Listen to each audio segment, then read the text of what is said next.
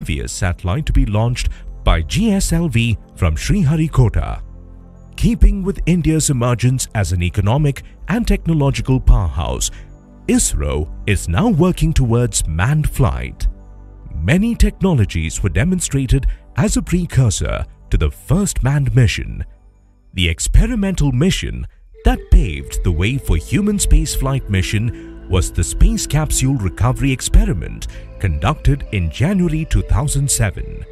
After the successful launch of Chandrayaan-2 on board the Mark III M2, ISRO now boasts an operational heavy lift launcher capable of putting a 10-ton spacecraft in lower Earth orbit.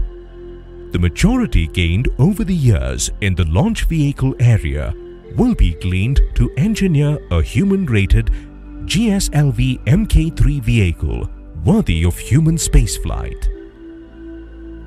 ISRO is also taking the industry on board for increasing the capability to become a global hub for the space industry. With more than 108 satellites and 77 launch vehicle missions, ISRO has proved to the world that India is second to none in the application of space technology to the real problems of man and society.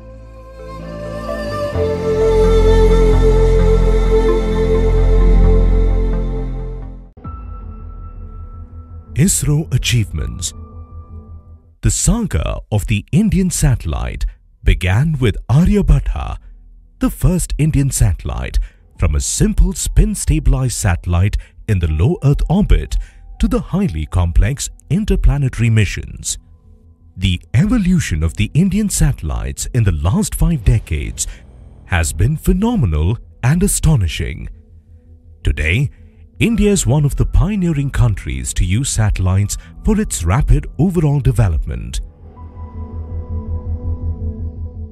It has been a challenging and interesting journey over the years, with an array of satellites for communication, meteorological, remote sensing, navigation, scientific satellites, and when it comes to rockets like SLV, ASLV, PSLV, GSLV and GSLV Mark III. These satellites and rockets have been built by different ISRO centers. India has joined an elite space club by launching Mars Orbiter mission in 2013 and made India the first nation to succeed in its maiden attempt to reach Mars. Another feather in ISRO's cap was added when the constellation of 7 satellites created India's very own satellite navigation system. On February 15, 2017, ISRO created history and a world record by successfully launching 104 satellites on a single mission, PSLV C-37. On November 14, 2018, ISRO successfully launched GSAT-29 from Sriharikota. The satellite weighing at 3,423 kilograms, it was the heaviest satellite to be launched. Good afternoon all. Myself Kiran Kumar, chairing for PS1 Day 3 Session A, and Kandula V. Subramaniam is a co-chair for this session, and he will be assisting me from the remote from Hyderabad. In this, we have 8 speakers and 1 invited lecturer and 1 lead talk. Now, I would like to introduce invited speaker. I take this opportunity to introduce today's session invited speaker, Dr. Gyanapalam, Associate Professor, Indian Institute of Space Science Technology, Thiruvananthapuram. Ma'am did BTech in Engineering from College of Agricultural Engineering, Coimbatore, Tamil Nadu. MTech in Remote Sensing from College of Engineering, Anna University, Chennai. PhD in Remote Sensing and Geographic Information System in Coastal Biodiversity from MS Swaminathan Research Foundation, University of Madras, Chennai, under the supervision of Professor M.S. Swaminathan. Her area of research includes digital image processing, hyperspectral, LIDAR remote sensing, GIS, spatial modeling for mangroves and coastal ecosystem. She has more than 20 years of experience in remote sensing and GIS applications. Served as scientist and senior scientist in MS Swaminathan Research Foundation, Chennai for 14 years. Ma'am is associate consultant GIS in Pentasoft Technologies, Chennai. Accomplished 7 projects as PI and co-PI funded by Government of Maharashtra, Ministry of Environment, Forest and Climate Change, Department of Space, Canada International Development Agency, and MOES. Supervised 3 students for PhD and presently guiding 2 students. Madam published more than 20 papers in peer-reviewed international journals and co-authored 3 books. Madam also advisory committee for Ministry of Environment, Forest and Climate Change since 2018. With this, may I now invite Professor Gyanapalam, Indian Institute of Space Science Technology, Tirunanthapuram, to present her invited talk on assessment of mangroves from space. Over to Madam. Thank you, Kiran Kumar, for the introduction. Good afternoon to all. May I share my screen? Hello, may I share my screen? Yeah. Yes, please. Yeah, I hope you are able to see. Yes. Yes, Madam. Okay. And just please let me know if this is moving to the next slide. Just let me know. The Yes. slides are moving? Yes, Madam. Okay, okay. Yeah, please Thank go you. ahead. And Yeah, I will remind you just before 5 minutes of your talk, ma'am. Just sure. before you. Yeah. I think this is for 30 minutes or 40 minutes. It's for 40 Yeah, minutes. oh, Yeah. okay, fine. Yeah. Thank you. Thank you for this invitation to deliver the lecture on the mangroves assessment from space. And I've been working in mangroves since my PG, after completion of my PG. And of course, I finished my research only 10 years back. Still, I was working on mangroves only. Initially, I was working in the mangroves of Pichavaram, Tamil Nadu. And then I started moving towards the other regions of the Indian coast. So this lecture will give you a brief on the what are mangroves, what are these specifications of mangroves, ecological and then economic specifications of mangroves, and then how we go about making use of space science or remote sensing in assessing the mangroves and its different characteristics through remote sensing. So this picture is the mangroves of the Pichavaram, which is always inundated by the tides, and the corresponding satellite image. This is very high resolution image of Iconos image of the mangrove region. And you can see the undisturbed mangroves. These are all the mangroves. Of course, I hope all of you would be able to interpret the false color composite. Uh, Maybe if there are any questions, please intervene in between. So this is a normal false color composite of the satellite data, where these are the mangroves which are um, undisturbed, whereas you can see the different patterns which are disturbed by either for the management purpose or for the encroachment related activities. And these are the adjoining features which are associated with the mangroves, like aquaforms, then the coastal structures like jetty, the nearby place, and then tourism and all, right? So just to introduce you about the image and the what are mangroves. So the mangroves, not only in India, globally, they have very diversified ecosystems. On the left-hand side, what you see is the mangroves. You can see there is a railway track in between the mangroves. Uh, I'll come to the what are the mangroves and specifications later. Of course, you can consider them as a forest, evergreen forest. So you can find the railway track within the mangroves, and then so many urban structures nearby mangroves. This is nothing but the mangroves of Mumbai, which are surrounded by the urban agglomeration. The corresponding satellite image, this is the Thane Creek. You must be aware of that creek near to Mumbai. So the Thane Creek is surrounded by the mangroves. All the red portions are all mangroves. Immediately after that, whatever you are seeing with white patches with regular patterns of roads and streets are the city of Mumbai, right? And you can see the bridge which is cutting across the creek also.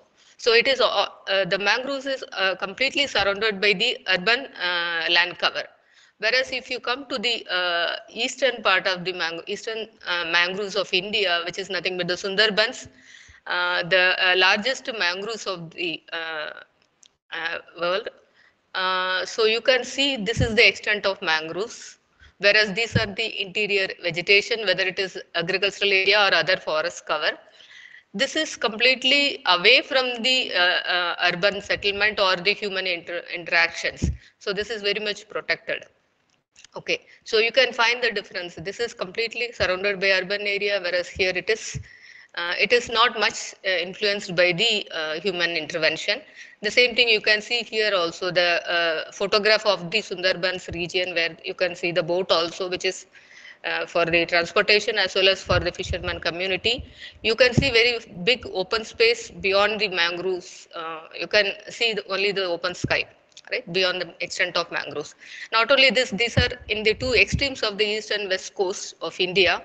So we can see very different ecosystems, a mangrove ecosystem all along the coast of the not only India, across the globe.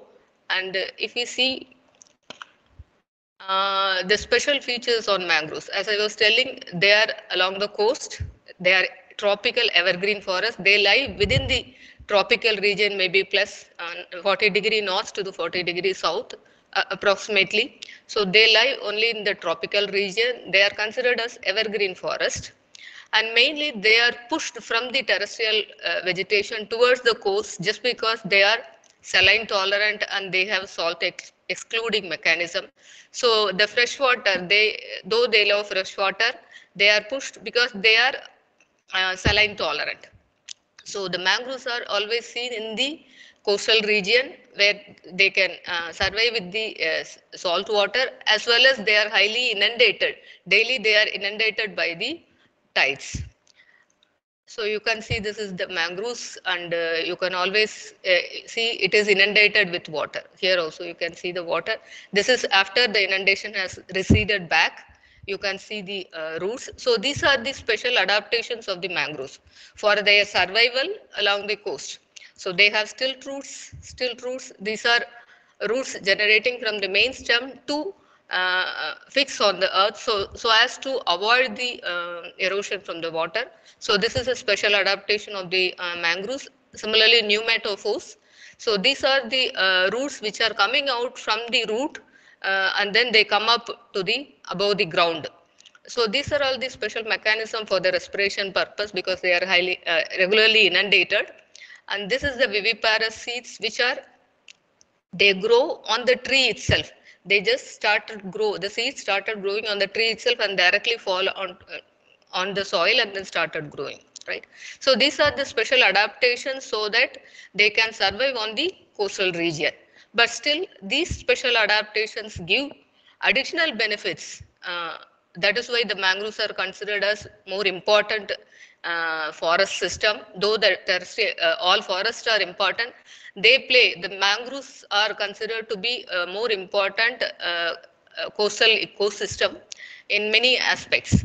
So they have ecological as well as economic benefits. As far as the ecology is concerned, they arrest coastal erosion. So you can see this is a mangrove forest from the aerial view.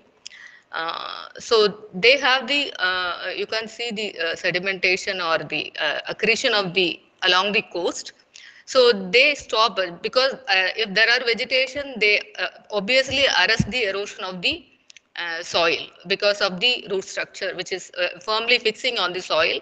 So if it is lying along the coast, obviously it reduces the erosion and it fixes the sediments which are coming from the river, which is from the upstream side. From the upstream, the river water is coming here. So it tries to fix the sediments, and then land development process, it takes place because of the mangroves. And apart from that, they are breeding place for numerous marine organisms. All the fish, prawns, and then variety of marine organisms, they live in the mangrove ecosystem. And this substratum, that is the sort of still roots and the pneumatophores, are the breeding place or the living place for the variety of marine organisms. So these things are harvested by the local community, though it is ecological benefit, it is interrelated. Both ecological and economic benefits are interrelated. And also, it acts as a bioshield against the coastal hazard. Most of you would have heard that we encountered the tsunami in 2005. So wherever the mangroves were there, the adjoining coastal community were very much protected by reducing the force of the tsunami waves when it is going through the mangroves. It has subsided the energy of the tsunami waves. So not only tsunami, but also the cyclonic and storm surges can be reduced because of the presence of thick forest along the coast. So this is again not only ecology but also economic benefits. It reduces the loss both in human lives as well as the infrastructure loss. And the major thing is it contributes more in the blue carbon sequestration. Blue carbon, most of you must be knowing that it is the amount of carbon sequestered by the coastal region or the water bodies. So this contributes more in blue carbon sequestration, and also it is 3 or 4 times uh, carbon sequestered by the mangroves than the terrestrial forest. The other thing is it traps heavy metals which are polluting to the coastal region. When the heavy metals are coming from the different human activities along the rivers, they stop or trap the sediments before it flows through the coastal environment, and thus affecting the marine organisms as well as the other ecologically sensitive organisms like coral reefs and all. So these are all few ecological benefits, and also it has more economic benefits to the local communities by providing livelihood for them. They mostly fish within the mangroves, and they get many other byproducts like wood, honey, and then fuel. The lost or dead mangroves, they use it as a fuel, and there are many researches which are carried out for their medicinal value. And of course it is very well known for the tourism and research and education. So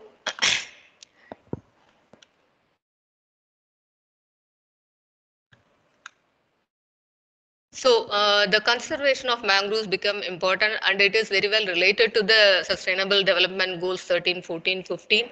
So the main thing is to assess the extent of the mangroves, thereby you can link it directly. The extent of the mangroves is important so that the carbon sequestration is there, so that all ecological benefits are achieved, and then economic benefits are there. So you have to sustainably manage the forest so as to avoid the desertification, diversity loss, and also degradation of the coastal region. So it is directly linked with the many of the sustainable development goals, talking about this ecological as well as the economic benefits. Coming to the extent of the mangroves, where we can see the space technology, or how we can assess the mangrove extent. This is again, this extent is assessed through satellite remote sensing only, making use of multiple satellite data from various countries. This is given by Bonting et al. In 2018. Of course, by the process is very long because it is global estimation. It takes more than 5-6 years. So the data used was about 2010 data. So there is about 137,000 square kilometer of mangroves lying within this region. This is the tropical region, where you can find the extent of the mangroves is very high in the Southeast Asian countries compared to the Western countries. And here also you can see, this is the South Asian countries harbor much higher mangrove extent, as well as the diversified mangroves also we can find in this region, including India. So this is the species composition. That is what I was telling about the diversity, the biological diversity. Mainly the mangrove species diversity is very much high in this region where the Indian Ocean and the Pacific Ocean confluence happens. So this region is found to be very high with a maximum of 40, 30 to 60 species, whereas the other continents harbors very less species. They have very less species. Coming to India, so this map is prepared from the data of Forest Survey of India. So we have mangroves from Gulf of Kutch from the west coast to the Sundarbans and also the group of islands, Andaman and Nicobar Islands. So we can see here the size of the circle shows the extent of the mangroves, the aerial extent of the mangroves. Of course, Sundarbans harbors very large mangrove cover, about 2,000 square kilometers, globally big mangrove forest, which is very much equivalent to or nearby. We are getting in the Gujarat also, in Gulf of Kutch, Gulf of Kampat. Actually, these things are, the circles are specified in the particular mangrove region, not just for the state. So Kutch, Kambat, mangrove, Thane Creek, different parts of Maharashtra, Goa. So we can see the mangrove extent is very much large in the northern region or in towards north compared to the south. There are many reasons, the ecological ecosystem of the mangroves, and also we have very good freshwater source from the northern region because of the perennial rivers compared to the southern region. And also the spread of the delta or the creeks, that also contributes more here. There is a huge delta or spread, tidal flats occurs in the Gujarat region, and similarly in the West Bengal, the Gangetic delta, uh, that supports the development of the mangroves or the spread of the mangroves in the northern area than the southern region. There is one more parameter or characteristic which influence or which favors the growth of mangroves is the tidal amplitude. So as the tidal amplitude increases towards the north of the peninsular region, it is about 8 to 10 meters in the West Bengal, whereas the tidal amplitude is very low in the southern region, up to 1 meter only. So as this tidal amplitude, the freshwater resource, and the this makes on the substratum, the favorable substratum causes the development of the mangroves or increased area of mangroves in the northern regions compared to the southern region. And this number shows the species composition. This has the difference, right? When you see the west coast, the number of species is less, other than Maharashtra. There are about 22, and other than that, it is less than 20. Whereas coming to the east coast, the West Bengal has about 33 mangrove species, and Odisha has even still higher, 35 mangrove species. Andaman Nicobar has 38 mangrove species. So the east coast has the diverse mangrove ecosystem with more number of species. And of course, Andaman Nicobar Islands, the area is also large, as well as they have more, the maximum number of species available. The Lakshadweep, of course, they also have mangrove species, but they are less than a hectare or square kilometer, which is not mapped by satellite data. There are mangroves, but they are not in the scale so that it can be mapped through satellite remote sensing. So is it okay? Can I proceed? I hope it is clear and the slides are clear. Yes, ma'am. You can proceed. Okay, thank you. So this table shows the mangroves of India mapped by Forest Survey of India from 87 onwards. From 87 onwards, Forest Survey of India, this started mapping using remote sensing data, multispectral remote sensing data. From 1987 onwards, at the interval of, initially it was in the interval of 2 years, and then later it was in 3 years, and then again it became 2 years now. So they mapped the changes of the entire Indian forests, where mangroves are also a component of the coastal forest. So this is, you can see this top portion, the top rows are belonging to the west coast mangroves, and this is for the east coast, and then this Andaman Nicobar Islands. We can see in the from 87 up to this 95 or 93, there are no mangroves reported in these states, Daman Dayu or Karnataka or Kerala. The mangroves were not reported, and after 93 or 94, the mangroves have been mapped or reported from this region on the west coast. Whereas here, other than Puducherry, all the states harbors mangroves from 87 onwards must be available from 70s or earlier time itself. Right. So here we can see the mangroves of Gujarat. Initially, it was about 427. Now you can see about 1,177 square kilometers. There is a huge increase in the mangrove area from 87 to 2019. Similarly, Maharashtra also from 140 to 320 square kilometers it has increased, and Goa also. So this is the major change we could see along the west coast of India. Whereas there are bit of oscillation in the east coast of India, but still there are increase in mangroves. So these things were like West Bengal, Orissa, and some of the Andhra mangroves and Tamil Nadu mangroves are protected as reserve forest or biosphere reserve or wildlife sanctuary. So these are all different terms which are different regulations which are developed means recognized by the government of India or the ministries. So most of these mangroves are protected and they don't show much of variations other than the natural degradation or natural regeneration in the protected area. So East Coast has not much changes compared to the West Coast. Similarly, we can find it in Andaman Nicobar Island also. There is an oscillation, but still there is an increase in mangroves, whereas again it has come back to 600 square kilometer. If you find the overall change, there is a increase in mangroves from 4,046 to 4,975 square kilometer between 87 to 2019. There is about 40 years at 40 years interval.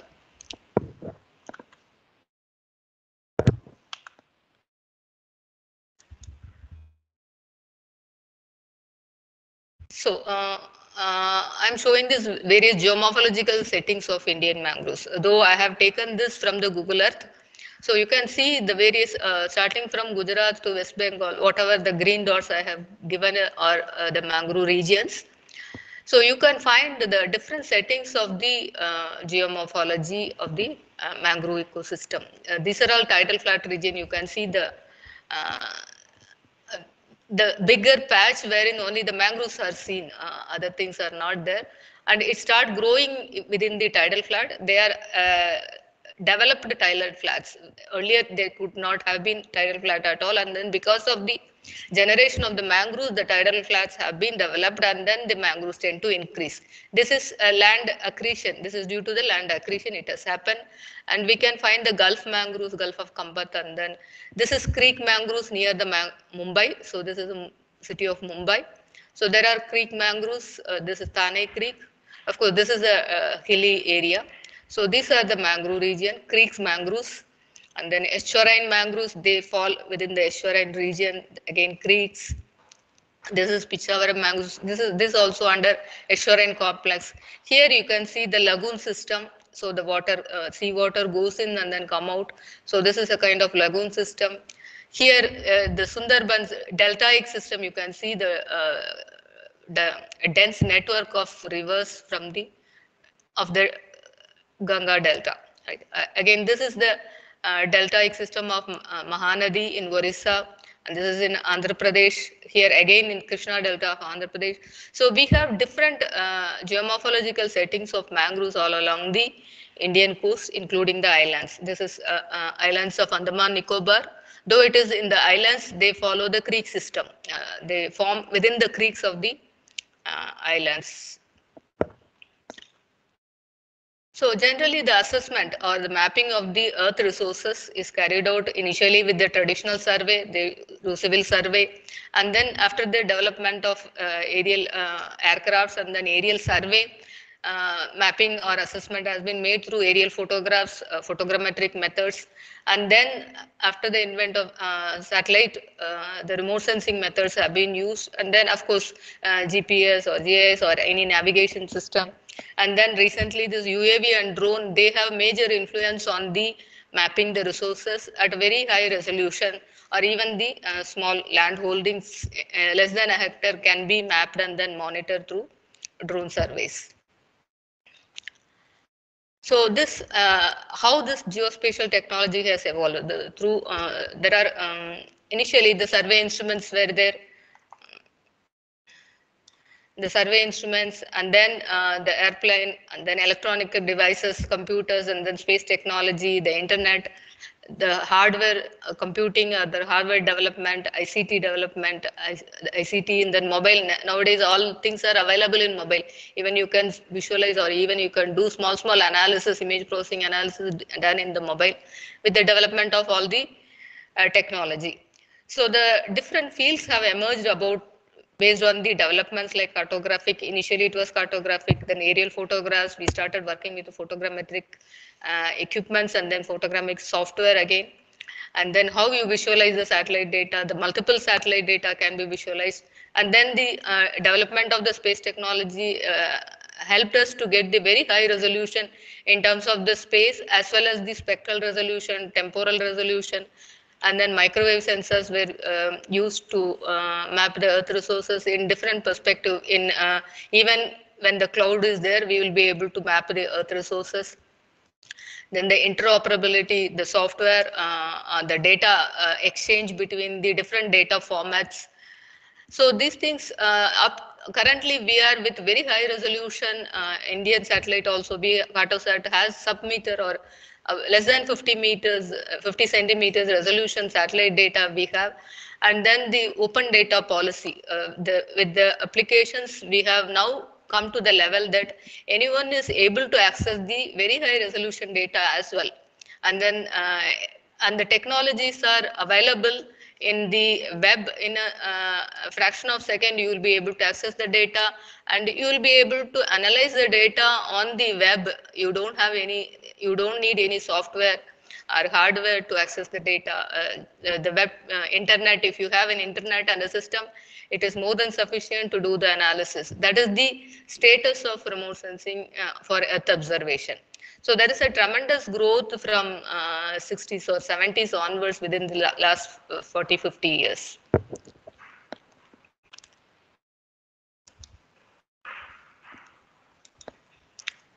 So coming to the remote sensing, little basics. Based on the source of energy, most of you must be knowing there are passive and then active sensors. The passive sensors are similar to the camera or taking the photograph with the solar light or when sunlight is available. Whereas the active sensor or active remote sensing makes use of the specific electromagnetic radiation. Depending upon the requirement, they can acquire data at any time. So like radar or lidar data we can acquire. It is similar to taking photograph with flashlight. So this is active remote sensing. You make use of your own energy, and make use of solar energy is passive remote sensing. So this is based on the energy source used. And based on platforms, we have different remote sensing, like ground-based remote sensing, very much used in the agricultural or forest inventory. Ground-based sensors are used, and then the aerial and then drone images are used, and then space-borne remote sensing. So there are different levels, or based on the platforms or the elevation of the sensors which we use for Earth observation. So based on type of electromagnetic range, we use optical remote sensing, thermal remote sensing, and microwave remote sensing. So optical makes use of the range of EMR between 0.25 to 2.5 micrometers. Thermal makes use from 3 to 14 micrometer, and microwave makes use of greater than 1 millimeter of electromagnetic radiation for Earth observation. And this the region of electromagnetic radiation which are transparent to the atmosphere, right? The atmosphere is transparent to these regions are used for Earth observation. So these regions are used, mostly you can find these regions falling under this region which are transparent. The atmosphere is transparent to this electromagnetic radiation which are called atmospheric windows. So within these regions we have the sensors for Earth observation, so that without the disturbance of the atmosphere we will be able to map the Earth features.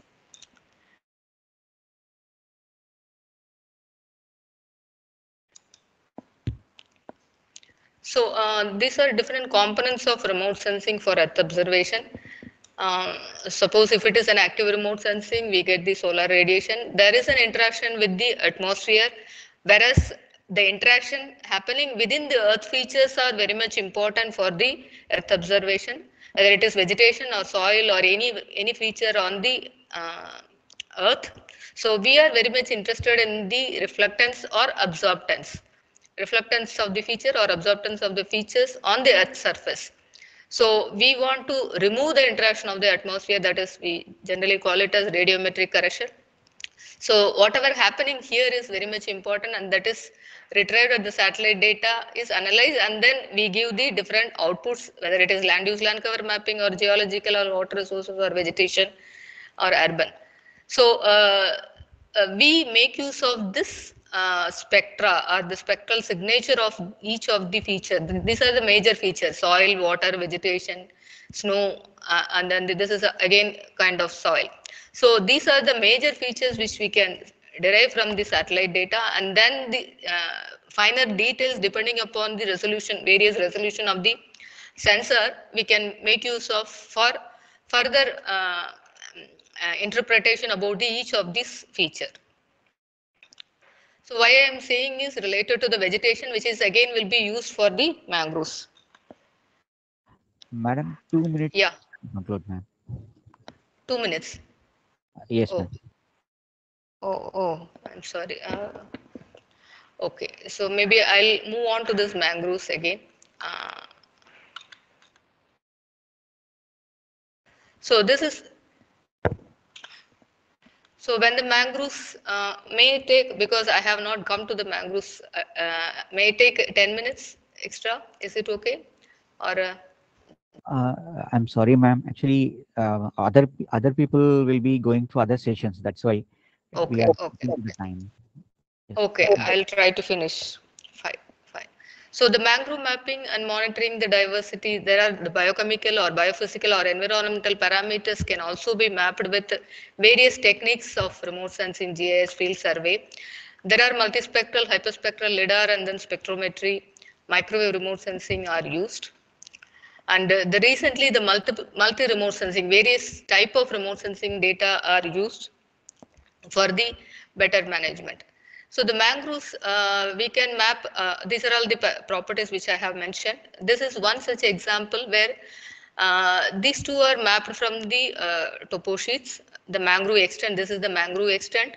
From 77 onwards, there is a continuous degradation. In 94, we can find the degradation, and I have witnessed this when I was working in MS Swaminathan Research Foundation. So far, there was no intervention. The extent was mapped. Only after mapping through satellite data, the mangrove management people, those who do mangrove management, they intervene. This much of mangroves were existing earlier, so we will be able to restore them in this region, provided if we give the favorable conditions. So after that, mangrove conservation and then the restoration activities were carried out, which resulted in 96, 99 onwards, the restoration practices resulted in this much restoration. This is 2011 image. Of course, now also this is almost completely restored because the remote sensing output gives the better information to map and then also for the management activities.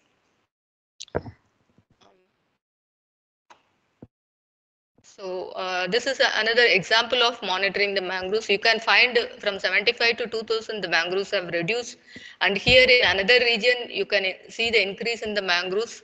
Similarly, this the same area here you can find the changes in the geomorphological settings of the Mahanadi mangroves, and this shows the finding the change reduction, whether it is densified or regenerated or there is a mangrove degradation. So very high resolution mapping we can do with a very high, means like Cartosat recent data.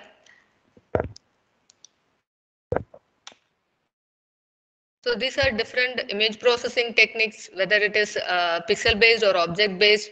We have different indices like vegetation indices, textural properties and geometric properties, and different classification algorithms. Maybe I will take only one slide, which to estimate the biomass, and then maybe I'll close it. So these are different hyperspectral high resolution images. Every CNG is one of the high resolution hyperspectral data which is flown over different places of India recently, and then it helped in mapping very high resolution species level mapping. And this is a large scale mapping. This is again based on the indices all across the India. This mapping has been carried out. So whatever I am showing is based on my research, and this shows the time series analysis of multitemporal data, and this shows the health status of the mangroves from based on the time series composite from 2013 to 18. What is the current trend? These are persistently degrading, the red color shows, and then the purple colors are persistently increasing. The health is increasing. So we can have the time series data analysis as well. And we can work on the biomass or biophysical parameters making use of satellite data. Only this thing I will explain and then close it. So this is one of the study which we carried out in the mangroves of Mumbai. We make use of LiDAR system. This is terrestrial laser scanner, and then we occur the scanning of the region at tree level as well as the plot level. This is the tree level point clouds of LiDAR point clouds which have been used to structure, three-dimensional structure of the tree can be extracted. So this will help us to extract the volume of the tree, and then you can convert to biomass and then the biocarbon. Similarly, for the plot level, this is a plot level scanning which is used to extract the volume of the plot, and then easily we will be able to extend it to carbon estimates. And this shows the pneumatophores which I was showing. This also contribute more in the biomass estimation as well as the biocarbon assessment. So there are various components of remote sensing which help us. This is again multi-scale remote sensing, making use of Landsat, Everest, World View, very high resolution images. And the integration of GIS will help us to do a better decision support system for the mangrove management. And this is open source platform which is given by NRSC for. So this also helps us to take many satellite data as well as the derived products. And one more advantage is Google Earth Engine code editor that helps us to take any sort of satellite data from the archive. Maybe I'll show you here. This is the, we can explore any data between this year. This is year specified. So we can extract any data of a global level between any time with all proper parameters set, and then we can do the any image processing on the net independent of the software. You don't have to download it, pre-process it, all those things. So in one go, you'll be able to do any sort of analysis, and this is very really useful and then beneficial for the mangrove management authorities. So thank you. I'm sorry if I have taken a lot of time. Thank you. Yeah, thank you, ma'am. No problem. It's fine. Actually, a very interesting talk, and we feel sad to, sorry to interrupt you in between. No problem. And it's we thank you, ma'am, and for interesting and informative talk. And I'm Thank just seeing the chat box if because any questions will chat box people will be asking. I mean, you. attendees will Okay. be asking. I Okay. did not see any questions. So, ma'am, I would like to ask you a couple of questions, quick questions. Sure. Like a very interesting talk, first of all. Thank Uh, you. Thank you. uh, Ma'am, is there we are working in the boundary layer and cloud rain related things. Okay. Whether any raindrops are distribution or will have any role in this mangroves, ma'am? Any papers or anything? Raindrop distribution. I didn't Raindrop get it. size distribution or like you have come across anything like that? If through satellite remote sensing you're saying, or if there are. What I'm asking is, see, rain forms and we will have a sedimentation and rain flow, water flow will be there, no? Fine. So, whether that has any effect on this mangroves? Is one of your slides I saw, like effect of rainwater or anything in your Yeah, of course, because this carries all the water because the mangroves lie along the coast Yep. and mostly in the deltaic region, right? Deltaic region or creeks. The rainwater which is flowing from the upland region will be coming through the mangroves only. So, if whatever the sediments carried out by the rainwater will be deposited within the mangroves. So, actually, this improves the ecosystem of the mangroves. Whatever water carried by the river system Okay. improves the mangrove system, and also it avoids the toxic elements which is going into the marine system. So this is both beneficial to the mangroves as well as to the adjoining ecosystem. Yes, ma'am. And one question from NARL. Yes. How do you differentiate between forest trees with mangroves? So actually, this is interesting because you can find in the last slide itself. So this is mangrove, and this you can consider as the trees. The dark red colors are trees. It is visually you can interpret, but in digitally, because these mangroves are highly inundated, always they are inundated by tidal water. Okay. But whereas the upland trees or vegetation or agriculture, terrestrial trees, this is again terrestrial vegetation, they are not with water. They don't have background of water. Here itself you can see this red is different from this red because they are always inundated with water, and we have different multispectral bands in the NIR region and then shortwave infrared region. So mostly the shortwave infrared region are because the shortwave infrared region absorbs water, so that band helps us to distinguish the mangroves from the terrestrial vegetation. Widely shortwave infrared band is used. Okay. Yeah, that's good. And then, like last final question, in Kerala, Yes, why we are not having this mangroves, ma'am? And when you're we uh, have Kerala mangroves. coast, We have you have. mangroves in Kerala, of course, in VSSC, near to VSSC or Veli Lake, Veli Creek, right? There, some few mangroves are there. And I heard that from VSSC people also that restoration activity or plantation activities were carried out.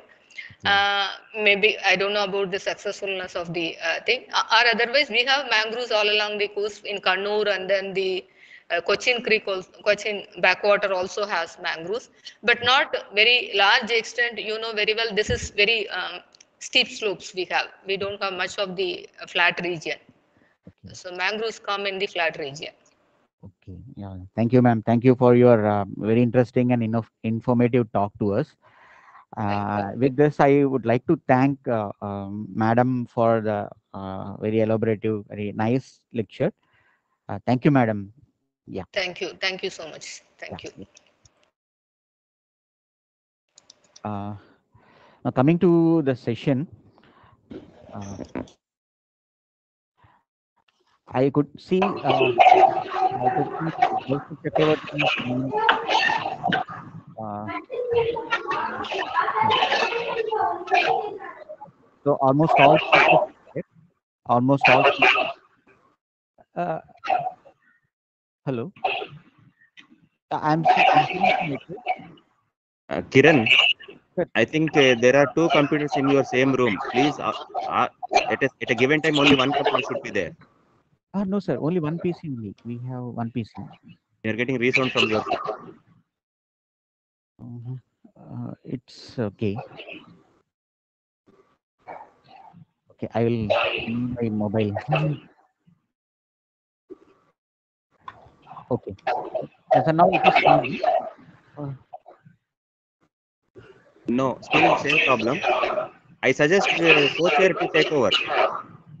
Yeah, okay, sir. Hello. Yeah, am I audible? I think No, there still also same problem. I'm seeing it's LOC. Please put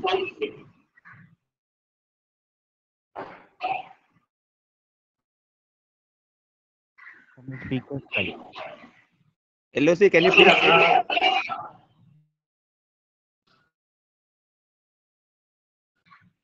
From Kandula. mm, LOC? I don't hear you. I think. Yes, yes. Saying something. Uh, Hello.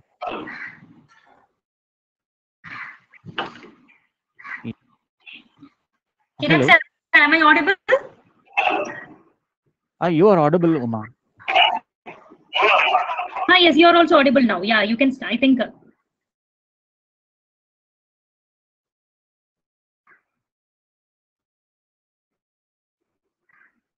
Sorry. Hello.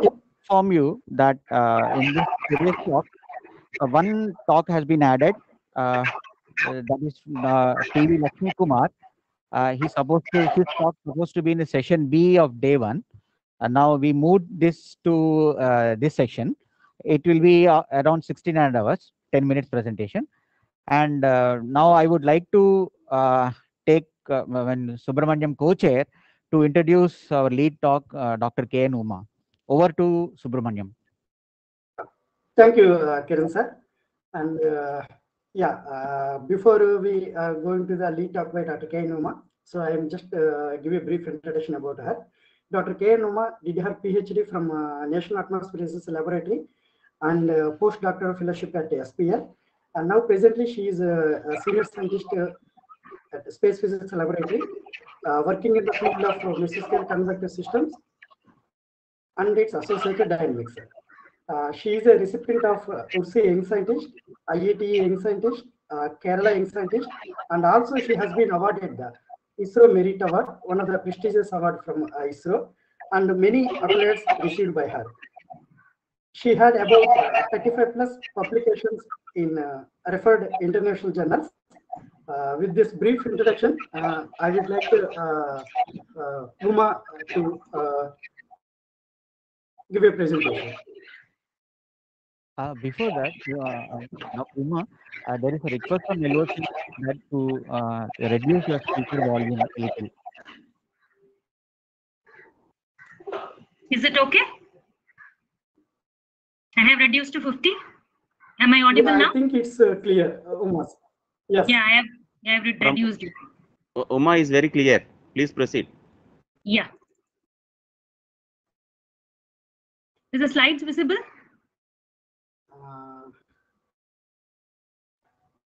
Yes, Uma. Full screen? No, not yet.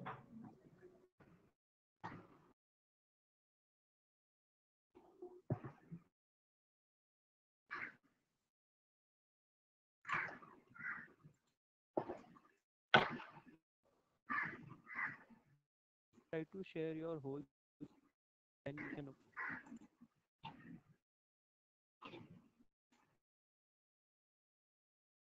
yes, now it is fine. Yes. Is it full? Yes, it is full. Hello? Yeah, please go ahead. Hello. Full screen? Yes, Uma, it is in full screen. You can go ahead.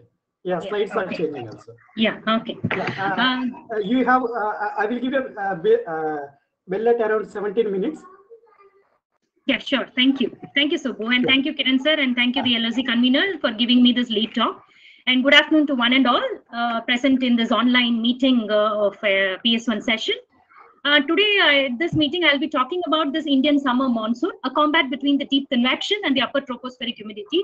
I mean a combat. It is because it's a peculiar word what I have used for, because we do not know whether the deep convection is giving the upper tropospheric humidity, or upper tropospheric humidity is already there and the deep convection is adding more moisture to the upper troposphere.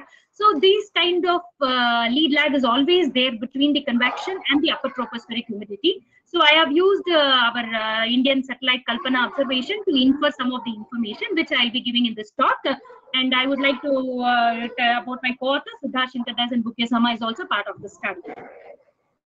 Little background of this upper tropospheric water vapor. We all know upper tropospheric water vapor is a major greenhouse gas, and it plays a multiple role in the various complex process of the atmosphere. And we all know this upper tropospheric humidity, the main source is the deep convective systems that injects the water vapor into the upper troposphere and the lower stratosphere. And we know that this upper tropospheric humidity has a strong correlation with the convection and also the frequency of the deep convection. When you talk about this upper tropospheric humidity, when you take any environment, two type of problem can happen. If the environment is dry, like it is a subsaturation, not a near saturation, So adding in humidity to the environment can add more moisture, thereby hydrating the upper troposphere. On the other hand, if the background is already moistened, a supersaturation or saturation kind of a thing, then this adding this ice or adding this humidity and the result in the form of the more clouds, and thereby the dehydration can happen. So what is that? The humidity in the background environment plays a major role whether it will hydrate or the dehydrate, and what kind of mechanism that can happen. So, and when you talk about this overall, yes, fine. But when it comes to Indian summer monsoon, it is not only this convection and the upper tropospheric humidity and what we talk about. The main thing is the background dynamics. For example, the low-level jet, the tropical easterly jet, and many complicated processes are involved when you talk about this upper tropospheric humidity and convection. So, like when we talk about this water vapor, how it is get transported. Before going to the main results, I'll touch upon few important phenomena, how this transport happens. Like for example, you can see this is the water vapor mixing ratio from the MLS, and this is the pressure level, and over the northern Bay of Bengal and the East Equatorial Indian Ocean I have shown here. And you have seen these water vapor mixing ratio at different pressure levels, and this is the famous tape recorder effect which was discovered by Mott et al. And it clearly shows that how the water vapor it gets from. It happens in two steps. Means the convection transports the water vapor up to the below the TTL up there, and after that it's a slow ascending motion that takes the water vapor to the stratosphere.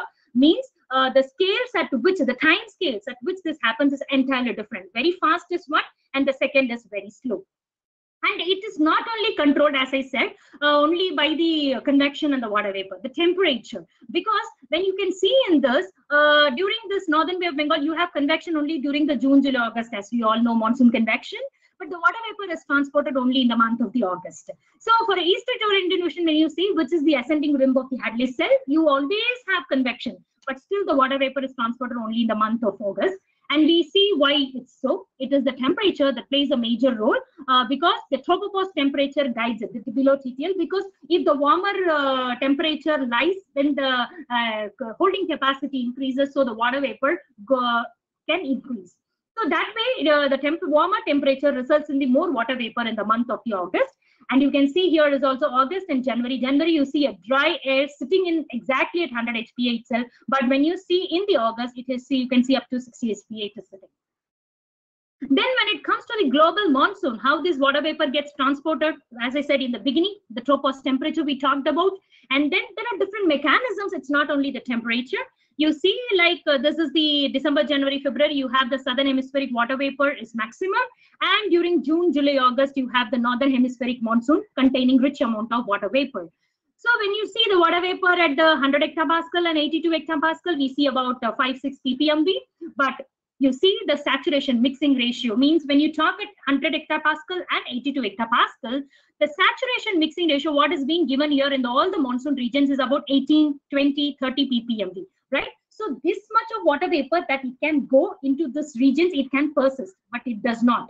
We see only 5 to 6 ppmv. So there are several reasons for this to happen. Even though the saturation mixing ratio is very high, we still see a little amount of water vapor only at the below and up near the tropopause. So that basically, like if you see this ice and the water vapor correlation, because when you have ice particles or the cirrus clouds that is presenting at that level, so very little amount of the water vapor that is going into it will get converted to dehydrated. So what happens, a negative correlation clearly shows the water vapor that is going at that level is getting converted to ice, which means what? The way hydrating is converting into the dehydration. So that is why we call during the Asian summer monsoon, the dehydration mechanism is the most prominent. But however, when you see the North African monsoon, you don't see much water vapor in any of these, only like a very little. But still, you have the same amount of water vapor that is in the North American monsoon, which is North African monsoon, which is shown in the green color, that is up to 5-6 ppm. That basically comes from this tropical easterly jet. It adverbs the water vapor to such a greater extent. That's what I said. The Indian summer monsoon, this tropical easterly jet play a major role in advecting this water vapor. So when we talk about this dehydration, yes, Indian summer monsoon contributes to dehydration. Then the next question comes, yeah, Indian summer monsoon, it's not only like all the time, it's not an active convection, right? we have active convection as well as a break phase of monsoon. We call two phases of the monsoon. One is the wet spell and one is the dry spell.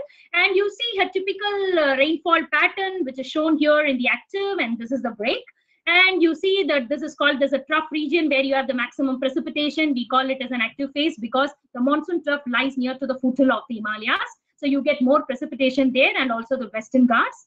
And during the break phase, you don't get, because the trough moves towards the foothills of Himalayas, and you don't get much rain during that time. However, in the north southeast part of India, you still get little amount of rainfall because of this Bay of Bengal convection. So when we talk about active and break, it's not only complete dehydration over the Indian summer monsoon that was shown by us. This is the active and this is the break phase of monsoon.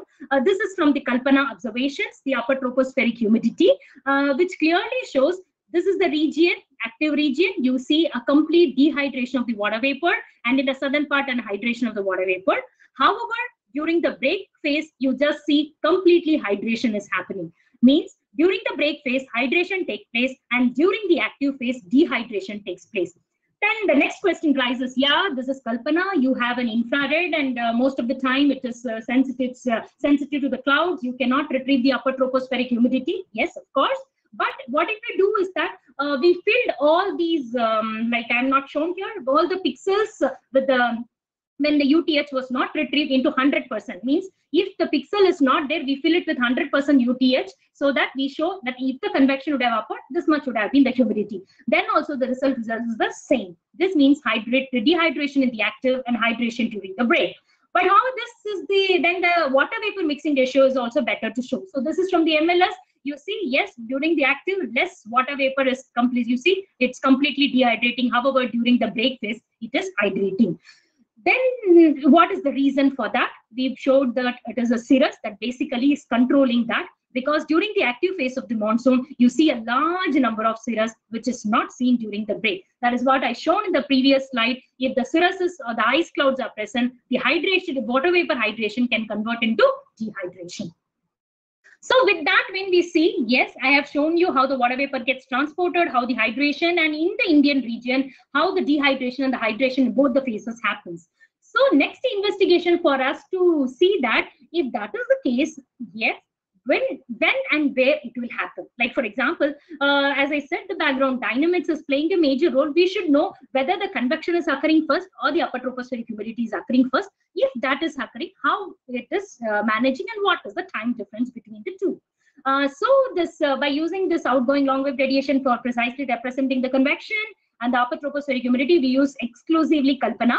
I wish to mention here one thing: Indian satellites have been exclusively used for for our studies. Why? And I want to motivate all these young generation sitting over there. You can exclusively use Kalpana, Insat 3D, Megatropic, Sapphire for all your analysis in order to show all the kind of atmospheric phenomena that is happening. And ice, water content, and cirrus clouds, we have used the CloudSat and Calypso. And the winds, we have used the IMDA reanalysis, which is also the Indian reanalysis that has been recently published. So this is a general monthly variability of convection in the UTH. You see the OLR watts per meter square and the upper tropospheric humidity. You see the OLR is less than 220 watts per meter square over all these regions. And this region, you see, this is the cloud pool of inhibited cloudiness we call. However, you see the upper tropospheric humidity. Even though the convection is not seen here, you see the upper tropospheric humidity. Means what? The transport plays a major role in giving this upper tropospheric humidity. And this is coming to the diurnal variability of this convection in the UTH. This is for the different years from 2010 to 2015 I have shown here. And this is the OLR watts per meter square, and this is the upper tropospheric humidity. Here also is the same. And time, this is the diurnal variability, which is the advantage of using Kalpana, because we can get a very high resolution temporal and spatial measurements of this humidity as well as OLR. You can see clearly this is the days and this is the time. And you see whenever the OLR is less, you see upper tropospheric humidity.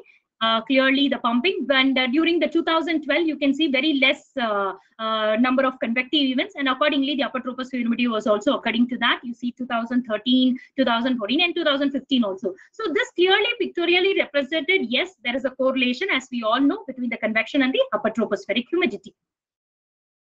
Then we took a specific grid in order to show what that, as I said, which is leading and which is lagging. You can see here, this is a specific different particular points of latitude and longitude we have taken. And you can see OLR in the x-axis and the UTH in the y-axis. The negative correlation is clearly seen. This negative correlation indicates that when the convection is there, upper tropospheric humidity is convection. OLR is less, upper tropospheric humidity is more, means the convection is pumping the moisture into the upper troposphere. That is the case till now. And the width of the correlation, you can also see it is varying. It depends, like as I said earlier, this width will determine whether it's a dehydrating or hydrating the upper troposphere. That will be determined from the width. If it is more width, then you can see that the more hydration is. And if the width is typically in a very narrow and this thing, you can tell it's dehydrating the upper troposphere. And this is the particular, you can see OLR. We have taken the average of that and shown the with the standard deviation and a 95% confidence level also it's shown here. And you can see that this is the OLR and UTH. Why I want to show the specific in that, you can see when the OLR is less, you see after some time only the UTH is getting peak. Means it's not the sudden pumping for this particular case. When you see this particular two aspects, when the convection is there, the UTH is immediately pumped, means the convection is immediately transporting the water vapor to the upper troposphere. And this particular thing, you see the convection is there, but before that itself you see a small peak in the OLR and then increase, and there is a dip again. Even though it is there, this peak is seen. So there are three different things that is happening. One, the convection is leading the UTH. Sometimes the convection is directly, means normally a zero lag kind of a thing is seen with a UTH. And number three, the convection is lagging the UTH.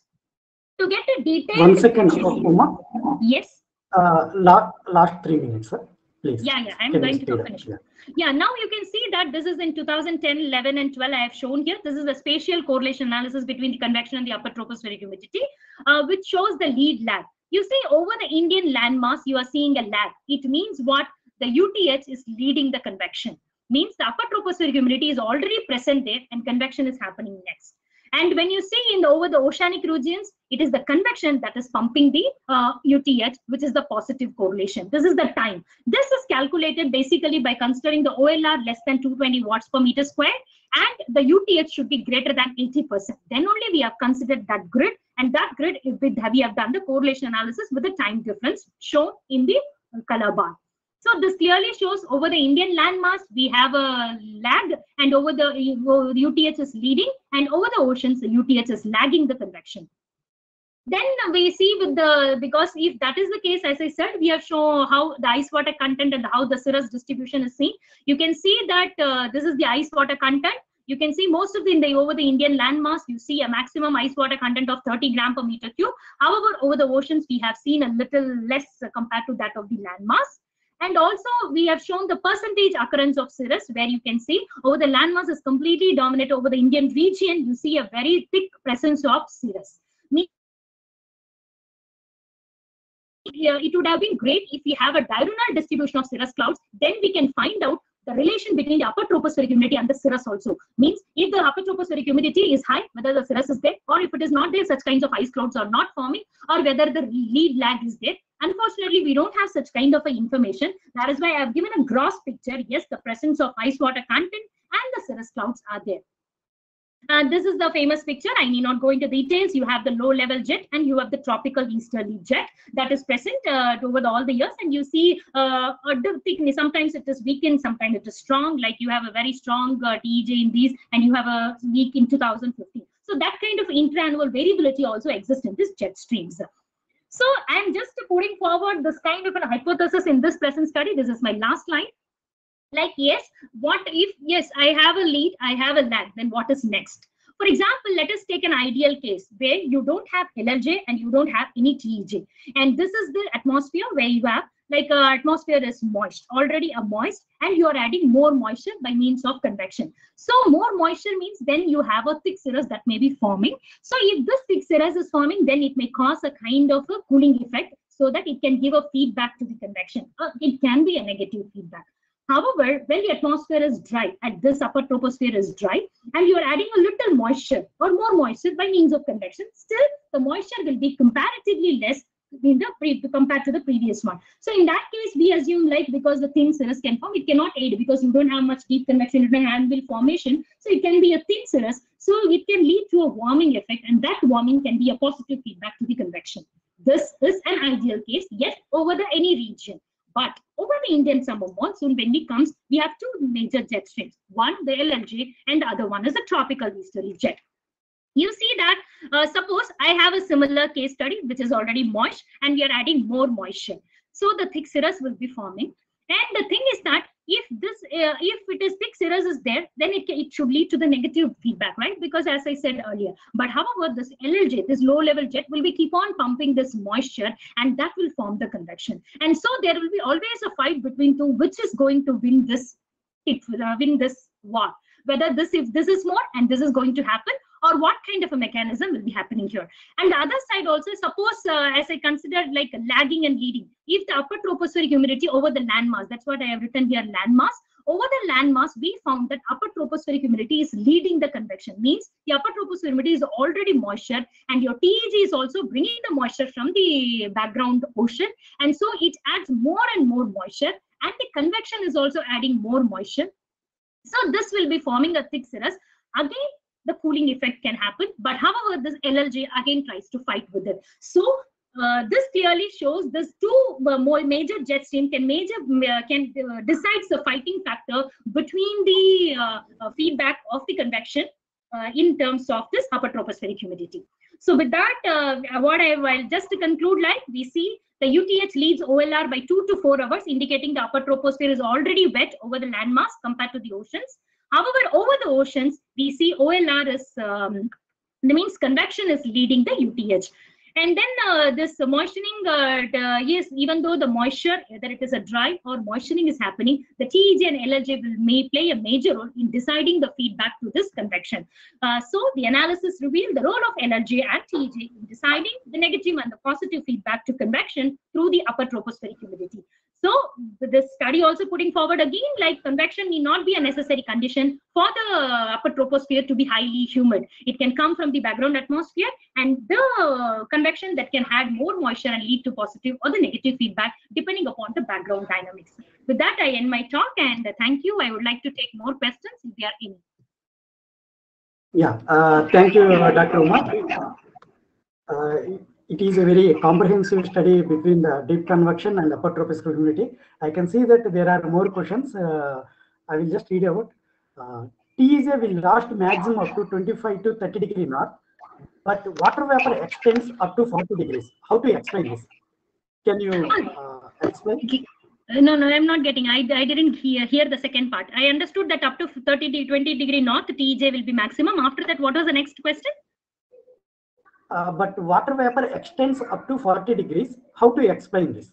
No, TEJ does not have, like, water vapor is basically because of the monsoon convection. Like when you see the trough and then the, you have seen the monsoon trough, right? The monsoon trough is basically the convective phenomena that will pump more water vapor. That, like you would have seen the Tibetan anticyclone and all those things. This TEJ is only play a major role in transporting this water vapor and from the nearby oceans. So that will only have a major role in the transportation. But the monsoon is basically the convection. Yes. Yeah, go ahead. Yeah. So the tropical easterly jet play a major role in transporting this water vapor from the nearby oceanic regions over the Indian landmass.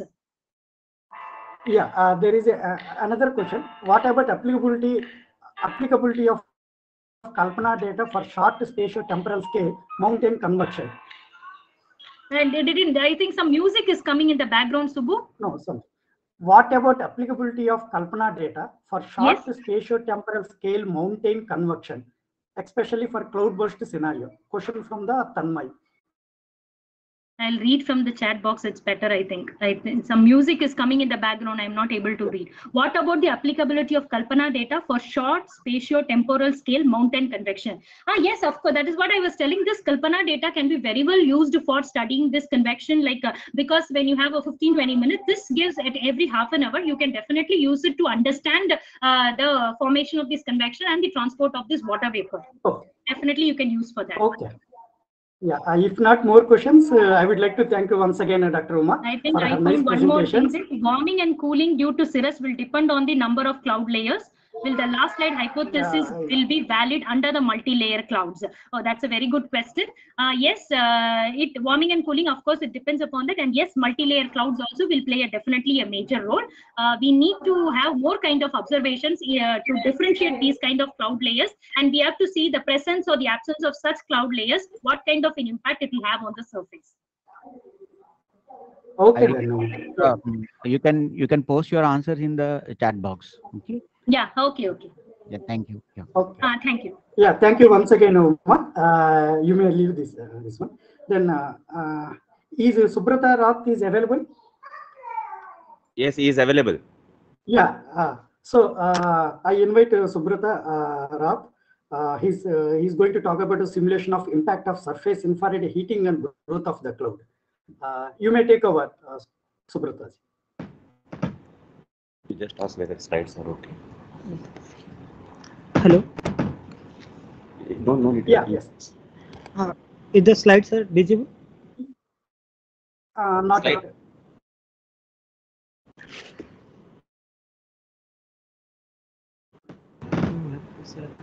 Please share it. Yeah.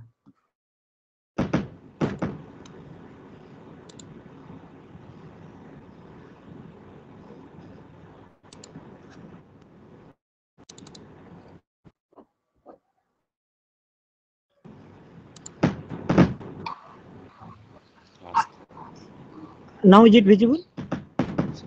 Yeah, just hold on. It may take some time. No, not it. Total screen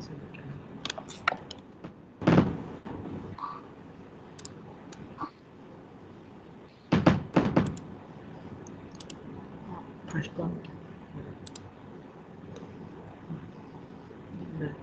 Presentation.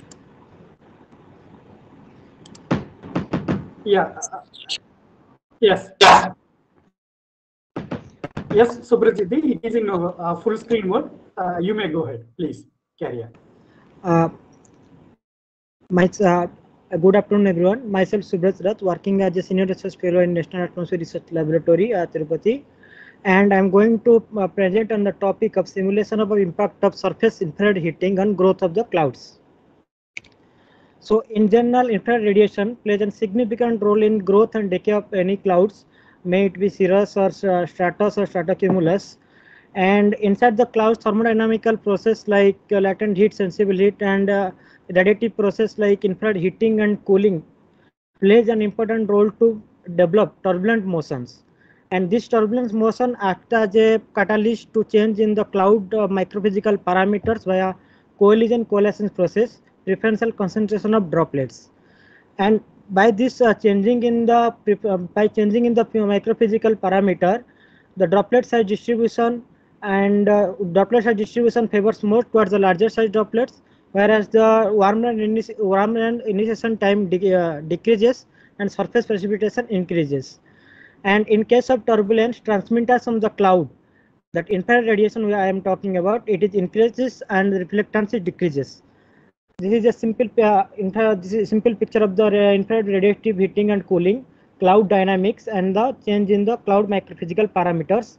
And my objective is to assess the impact of infrared radiative heating on the growth of clouds. On the next slide, I am showing illustration of the turbulent generation. On the top radiative heating and cooling process. And on top bottom the cloud based infrared heating and cooling, both of the process present inside the clouds and makes the vapor turbulence inside the clouds. So these are the data sets I am going to use. One spectroscopy database of Hytran and reanalysis data of ECMW ERA 5 and IC satellite data for the spectral samples. So in methodology, I am going to calculate the absorption coefficient of these wave numbers. And in the right side, you can see the algorithm, the flowchart for the calculation of absorption coefficient. And from taking the data from Hytran line by line spectroscopy parameter and cubic spray interpolation of temperature and pressure from the ERA 5 field, we can find the pressure, Broad and half widths and pressure and temperature independent of the line width with respect to pressure and temperature, and line intensity at different temperature.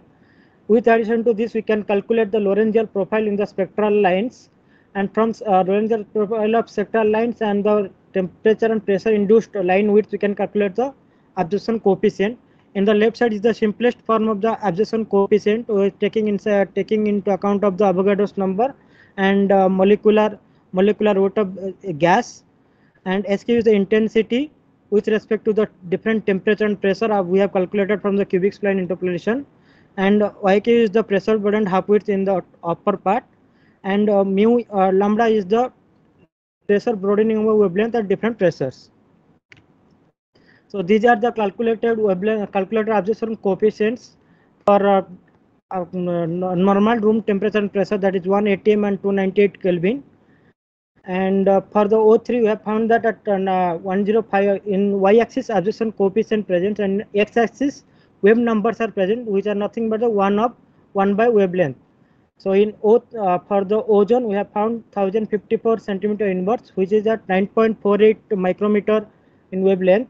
For O2, 6.19 micrometer. For the CO2, we have found at 2 peaks, which are at 4.23 micrometer, and a smaller one in 14.9 micrometer.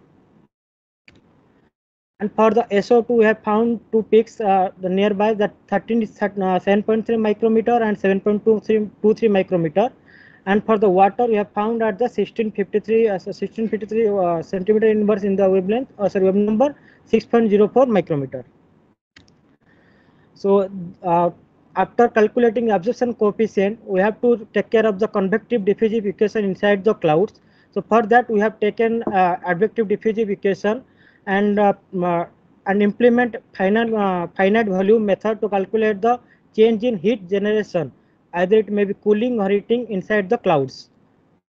And absorption coefficient calculated from the spectroscopy parameters and era phi we have taken, and UVW parameter from the era phi we have taken. Then change in vertical momentum we can find out with respect to the pressure gradient within the clouds, and pressure gradient can be found out with respect to the temperature gradient, and temperature gradient happening because of the heat generation, maybe heating or cooling inside the cloud, that we can find from the advective diffusive equation. We have taken a grid resolution of 1 meter in x and y direction, and 0.1 meter in the z direction, that is our label. And by calculating this, by calculating AD, and by calculating the change in entropy from this era 5 data and interpolated value, we can find that change in temperature, that is dq is the change in heat generation by change in entropy, and from dt we can calculate the change in momentum per unit mass.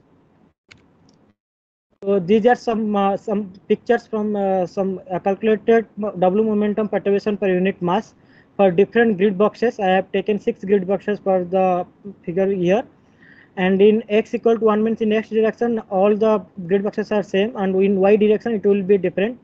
And in x axis of the pictures, height from the base of the cloud, I have taken only from 0 to 50 meter, and in the y direction we have taken the perturbation velocity, vertical velocity, and we can see that in the lowermost it is almost 0 to 0.1 almost all cases, but while increasing in the level, increasing in the height, the perturbation and vertical velocity is increasing. So, in my conclusion part, the new soft-grid scale parameterization have been calculated with respect to radiative cooling and heating from the cloud of the base of the cloud, and absorption of the molecule in the infrared spectrum have been calculated, and finding in influence on the vertical velocity have been examined using advective diffusion equation. It is found that infrared heating from the bottom causes the vertical velocity of perturbation in vertical velocity of the magnitude of minus 0.2 meter per second inverse to 1 meter per second inverse. In latter part, we will do the lateral wave generation due to lateral heating to find the 3D perturbation in vertical velocity. So that will be all. Thank you. Yeah, thank you, Subraj Rat, for finishing in time. I think I could see there are no questions in the chat box, but I would like to ask one clarification, Subraj. So in Yes, your sir. simulation, Yes. You have taken the grid resolution 1 meter into 1 meter into 0.1 meters. Yes, sir. It assumes 0.1 10 centimeter, that 0.1 meter in the vertical direction. Yes. Do you think that this whatever this one it is, size will be not less than the 0.1 meter? So again, size. No, why? What is the point in taking the 0.1 meter in a vertical grid resolution? Sir, What make you choose the 0.1 meter in the vertical grid resolution? so the main concern is of to find the convective process, and to satisfy the hydrostatic equation also we have taken this 0.1 meter in the vertical direction.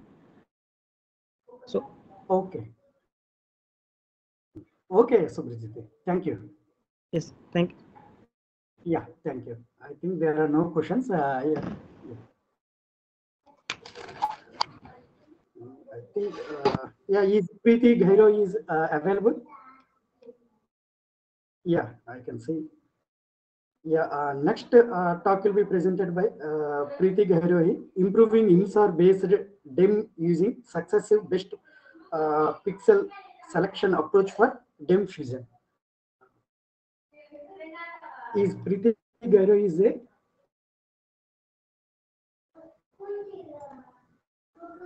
Yeah. Yeah, slides are visible.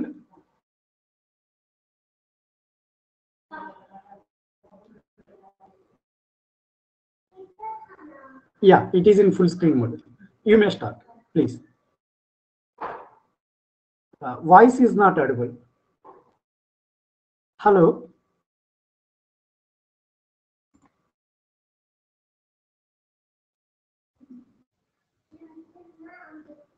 Hello.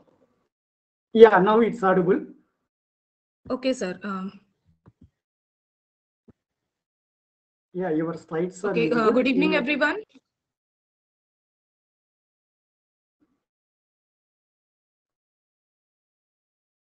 Yeah. Good evening, everyone. This is Preeti Rohi, from Food Monitoring Department of IRS ISRO Dehradun, and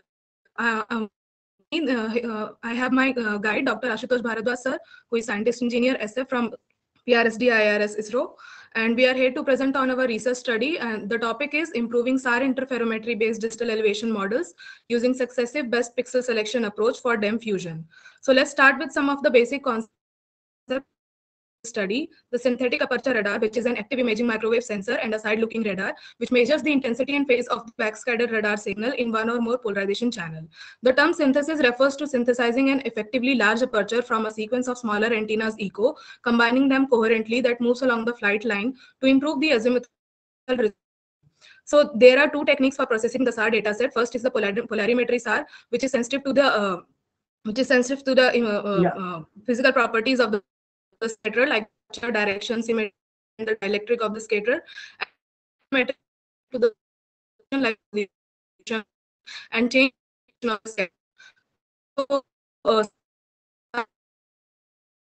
the two images acquired for the same area at two different times and interface them to generate an interferogram which shows the differential range change. So the interferogram has two components. One is the phase image and second is the coherence image. The phase of the interferogram is highly correlated with the terrain topography, and the surface deformation can be mapped. The coherence shows how similar each pixel is between the secondary and the reference image on a scale of 0 to 1. So INSAR technique is one of way of generating high precision and quality DEM, and DEM is basically a 3D representation of Earth's surface showing the elevations, and it can be in a raster grid form or a vector tin form. So the main motivation behind our study is that techniques for generation of DEMs, which are basically dependent on the input data set that they take, like the stereo photogrammetry, radar grammetry, SAR interferometry, or the using the LiDAR data points. So the DEMs are primary and key input for several modeling or quantifying processes that involve geography. The vast areas of application of DEM include disaster risk management, urban planning, environmental planning, infrastructure planning, transportations, and so on. So accurate and high quality DMs are very crucial for these applications. And also any improvement in the generated results will add to the potential value of the DEM as an input to these applications. So there is a need to discuss and the impacts of various parameters such as the geography and topography of the area, its terrain, the slope, aspect, and the landform types, and so on, that can affect the accuracy of the INSAR-based DEMS. Moreover, the advantages of fusion of multi-source or multi-temporal or multi-baseline dataset can be explored, and the use of ISET2 dataset as a reference for this accuracy and quality of the results can be explored. So this is the base of our study, and the main objective of the study is to improve the SAR based DEMS using the new approach of successive best pixel selection for the DEM fusion. The study is further divided into two sub-objectives. In the first sub-objective, we are generating the INSAR based DEMS, and for this the selection of various pairs is done on basis of the crucial factors such as the baseline, coherence, viewing angle, and so on, that affect the generation of INSAR-based DEMs, and we are assessing its accuracy using the spaceborne LiDAR data. And in the second sub-objective, we are developing the algorithm for new approach of DEM fusion, that is successive best pixel selection approach, and improvement. And we are also finding how the ISET photon data can validation of various DEM generated from the INSAR technique. So talking about the study area and the data set, the study site which is chosen for our study is the Ghaziabad and its surrounding region. It is majorly located in UP and some portion of NCR. The footprint of this here in this map, the actual overlay of the study area, which is covering the district of majorly Ghaziabad, and some portion of Baghpat, Meerut, and Delhi are also covered. It is basically a plain terrain area as it is a part of Gangetic Plains, and the major land cover classes that are observed here are the urban class, agricultural fields, the barren lands, and some of the water bodies. So here we are using the Sentinel-1A C-band SAR dataset. And in this, we are using the level 1 SLC RW products, which is having a swath of 250 kilometers and a spatial resolution of 5 meter by 20 meters. And this is giving a dual polarized data set in VV and VH polarization channel. Further, the ISET2 data, which is a spaceborne LiDAR photon-based data for the validation of our outputs. So in this way, we have selected several SAR image pairs and generated the interferometry based DEMs like DM1 to 5, and these are basically selected, these image pairs are basically selected on the basis of these crucial factors, which are critical baseline, that includes the perpendicular baseline, the viewing angle in which node the data was acquired, in ascending or descending node, the operating wavelength, which is in this we have used the C-band Sentinel-1A data, and the coherence which ranges from 0 to 1, and the larger coherence value for selecting the best elevation for each pixel is considered here. So this is the methodology study. First of all, the several SAR image pairs are selected as explained in the previous slide, and after selecting the suitable subswath and the polarization, a stack is created, and this stack is basically aligning both the images in a pair at a subpixel accuracy for exploiting the phase difference of the acquisition. Then the orbit file information is applied to the stack, and an interferogram is generated. The interferogram has the phase image and the coherence image. Then the phase image is further processed with the subtraction of Earth phase flattening, and the phase filtering is performed to improve the quality of the interferogram. And then a subset of the filtered product is unwrapping is performed using the SNAPO algorithm. Then the unwrapped phase is then converted to the to the elevation, and the coherence image is added to the final product. Similarly, following these steps of SAR interferometry, we are generating multiple DEMs for the study area, and these multiple DEMs will be the input to our next processing for DEM fusion, which is selection approach. This is a new method that we have proposed in the study for the DEM fusion. For explaining this process, let us consider two input DMs, DM1 and DM2, and each of the DM has an elevation and a corresponding coherence image. Similarly for DM1, and this is the elevation 1 and coherence 1, and for the DM2, this is elevation 2 and coherence 2. So in the first step of the algorithm, 1 second, Preeti. Yeah, you have 2 minutes to conclude. Okay, sir. Okay, I'll be completing it shortly. So in the first step of algorithm is to compare the coherence values of the two inputs, like C11 is greater than C21. If C11 is greater than C21, then the corresponding elevation value will be selected for the output. Similarly, for each successive pixel, this algorithm will run, and in the output we'll have the fused elevation image and the best coherence image that contains all the greater coherence values. And this elevation image is further checked for a range of elevation sheet of that area.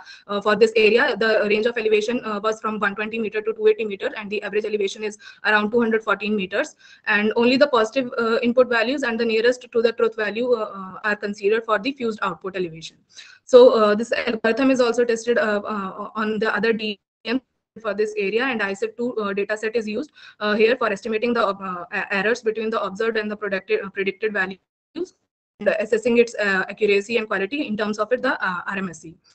So these DEMs that we have generated by selecting the SAR image pairs like DM1 and DM2, 3, 4, and 5. And these are the maps which are showing the variation of elevation ranging from these values to this. For the same area, we are having two different elevation ranges, and the variation can also be seen in colors in these maps. This is the fused output of DM1 and DM2. These points basically I set 2 points which as reference for calculation of the RMSE, and these fused output are obtained firstly by deriving the better elevation value for each pixel based on the coherence value, and then selecting the nearest elevation value to the truth value. So the results have shown improvement in the fused output, as the DM1 and DM2, which were the input DMs, were having RMSE of 1.58 meters and 1.20 meters, and the RMSE of output has reduced to 0.98 meters here. Similarly, the histograms can also be studied for the analysis of this accuracy assessment. Like these are the histograms of the input DEMs, and this shows the histogram of the fused outputs. These are the multiple DMs that we have generated by using the interferometry technique by selecting the several image pairs on the basis of multi-temporal and multi-baseline data sets, and the coherence also. And these are the fused outputs, and here we can in the colors the improvement has shown overall for the fused outputs. Yeah, so finally, please conclude. that the proposed methodology of the successive best pixel selection approach for fusion of urban area in a relatively plain terrain is found successful, and the obtained result shows improvement in the fused output in terms of RMSE. The multiple SAR interferometric of several factors are used for generating the multiple DMs and further for the fusion process. ISET2 spaceborne altimetry data is found suitable as a reference for validation of results and their accuracy assessment, and the results have shown the reduced RMSE of 0.98 from 1.58 meter to 1.20 meters of the. So thank you very much. Yeah, thank you for your interesting talk, Preeti. So due to lack of time, we are not going to take any questions. Okay, sir. Next presentation will be given by Dr. Freddy Paul from SPL on the topic of numerical study on the impact of cyclone storm Oki on sea breeze circulations over the Arabian Sea. Over to you, Freddy.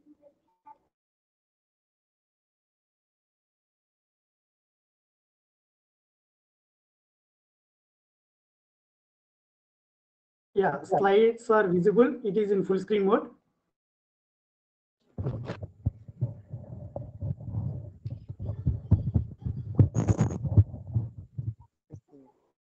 Okay. Am I audible? Yes, Freddy, you are very much audible. You please go ahead. Okay. Okay.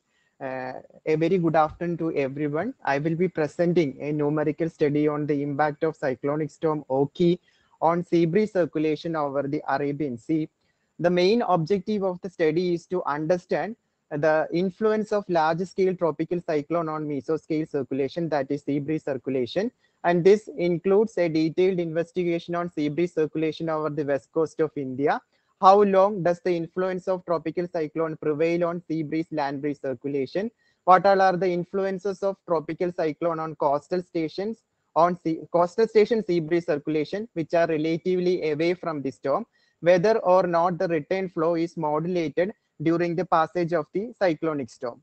So coming to the general characteristics of sea breeze circulation, we know sea breeze circulation arises due to the temperature contrast between the land and ocean. This temperature contrast establishes a pressure gradient across the land and ocean, and which bring the cool oceanic air mass from the ocean region to the land, and this flow is known as sea breeze flow. And to complete this cell, a return flow is present on the top of the sea breeze flow, and this sea breeze flow and return flow constitute the sea breeze circulation. So this sea breeze circulation has a significant impact on the weather condition over the coastal region. So for this study, the Cosmo model is simulated from 24th November to 9th December on daily basis based on the icon initial conditions. And two coastal stations were selected. One is over Trivandrum and other is over the Cochin. And this figure shows the trajectory of the Oki cyclonic storm over the Arabian Sea. And during the intensification phase of the tropical cyclone Oki, that is on 1st December, the Trivandrum location was about 135 kilometer and Cochin was about 200 kilometer. So we anticipated some modulation in the sea breeze circulation over these two coastal stations due to the presence of the cyclonic storm Oki. And this onshore flow over these two coastal stations were divided into two components, sea breeze component and coastal breeze component, based on the alignment of the coastline over these two coastal stations. And this Cosmo model simulations database is classified into three categories: pre-cyclone phase, cyclone phase, and post-cyclone phase. And initially, the temporal evolution of the surface layer parameters were evaluated. And these three panels shows the variation of incoming solar radiation, sensible heat flux, and latent heat fluxes during different phases of this data set. And this incoming solar radiation is actually an indicator of the clear sky condition. And during clear sky condition, on a maximum solar radiation of about 800 watts per meter square is recorded over both the Trivandrum and Cochin. But due to the presence of the storm, when the storm was near to these two coastal stations, a drastic decrease in the incoming solar radiation is noted, and sensible and latent heat fluxes also showed relatively lower values when the cyclonic storm was near to these two coastal stations. And relative humidity also showed similar pattern, except during the time the cyclonic storm Oki was near to these two coastal stations. On 30th November, the Trivandrum showed a maximum temperature of about 21 degrees Celsius, whereas Cochin it was about 31 degrees Celsius. So the low value of temperature over Trivandrum resulted in higher relative humidity, whereas over Cochin it was relatively drier and the relative humidity was less than 50%. And the minimum surface pressure observed over Trivandrum was 998 HPA, whereas over Cochin it was about 1000 HPA. So coming to the impact of cyclonic storm Oki on sea breeze component and coastal breeze component, the magnitude of the sea breeze components were larger than the land breeze component during pre-cyclone and post-cyclone phases. However, the duration of the land breeze flow was larger compared to that of the sea breeze circulation. But during the time the cyclonic storm was near to these two coastal stations, both the sea breeze component and land breeze component got disrupted, and the daily reversal of the wind pattern were not clearly seen during these days. In the case of coastal breeze component, in general, this coastal breeze component showed relatively lower values during pre-cyclone and post-cyclone phases. But during the cyclone phase, this component, coastal breeze component, got strengthened, and this strengthening of the coastal breeze component is due to the passage of the eye wall of the cyclonic storm over these two coastal stations. And this impact of cyclonic storm Oki on sea breeze component and coastal breeze component were present even after 2 days of the passage of the cyclonic storm Oki. So coming to the pressure gradient, daily variation of the pressure gradient force between the ocean and land. This first figure shows the variation of the, daily variation of the pressure gradient force between the two coastal stations and adjoining oceanic region. During pre-cyclone and post-cyclone phases, we have not seen any significant variation in pressure gradient force.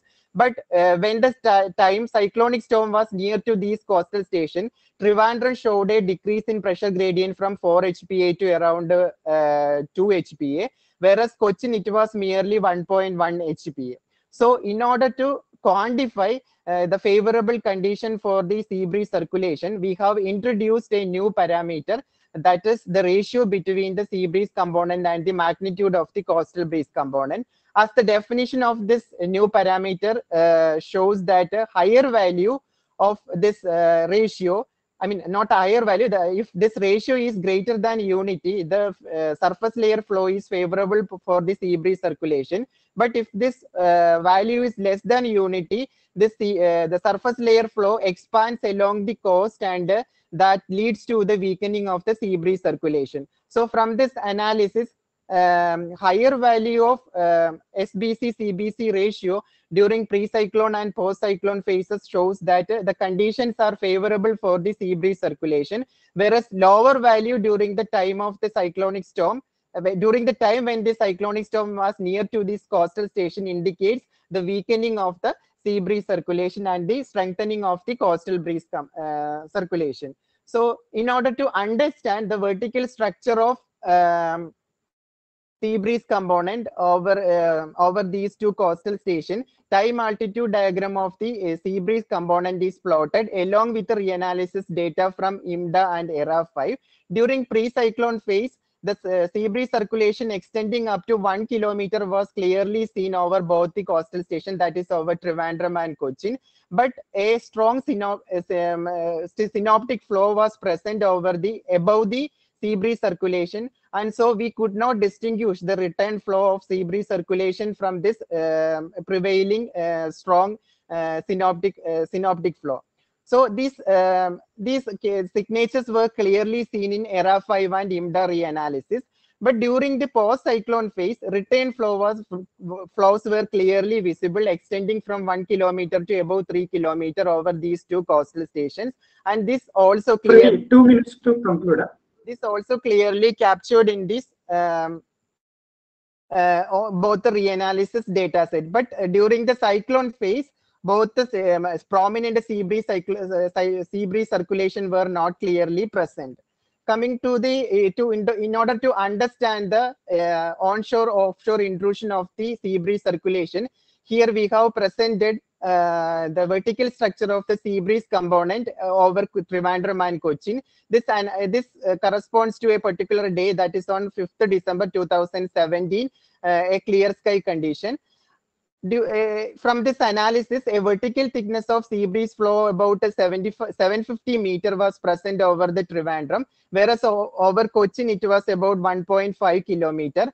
And the signature of the sea breeze circulation was clearly seen beyond 150 kilometer over Trivandrum, whereas over Cochin it was confined within 150 kilometer. But coming to the onshore intrusion of the sea breeze circulation, this onshore intrusion was deeper over Cochin. It extended up to around 50 kilometer, whereas over Trivandrum it was confined within 30 kilometers. So from Freddy, last minute to conclude. Yeah. Okay. So main important inferences from the study are sea breeze cell mostly disappeared on 30th November and 1st December when the storm was near to these coastal stations, and it resumed a normal condition after 3 to 4 days.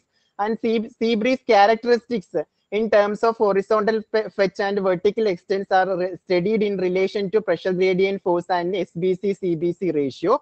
And during the cyclone phase, the magnitude of CBC showed substantial rise, and which coincide with the dip in SBC magnitude, which results in the weakening of the sea breeze flow.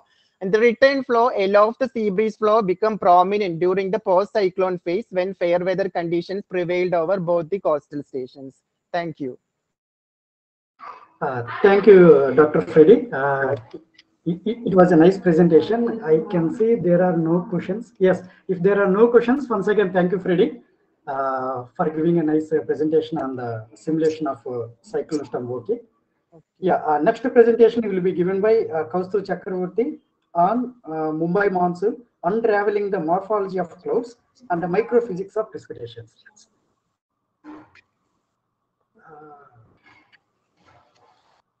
Freddy, can you close your sharing tab? Yeah.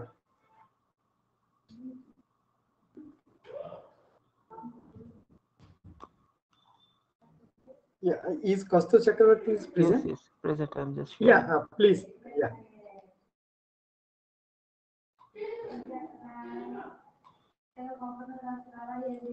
Yes, your slides are visible. It is in full screen mode. Okay. Good afternoon to all of you. My topic of today's presentation is the Mumbai monsoon, unraveling the morphology of clouds and microphysics of precipitation.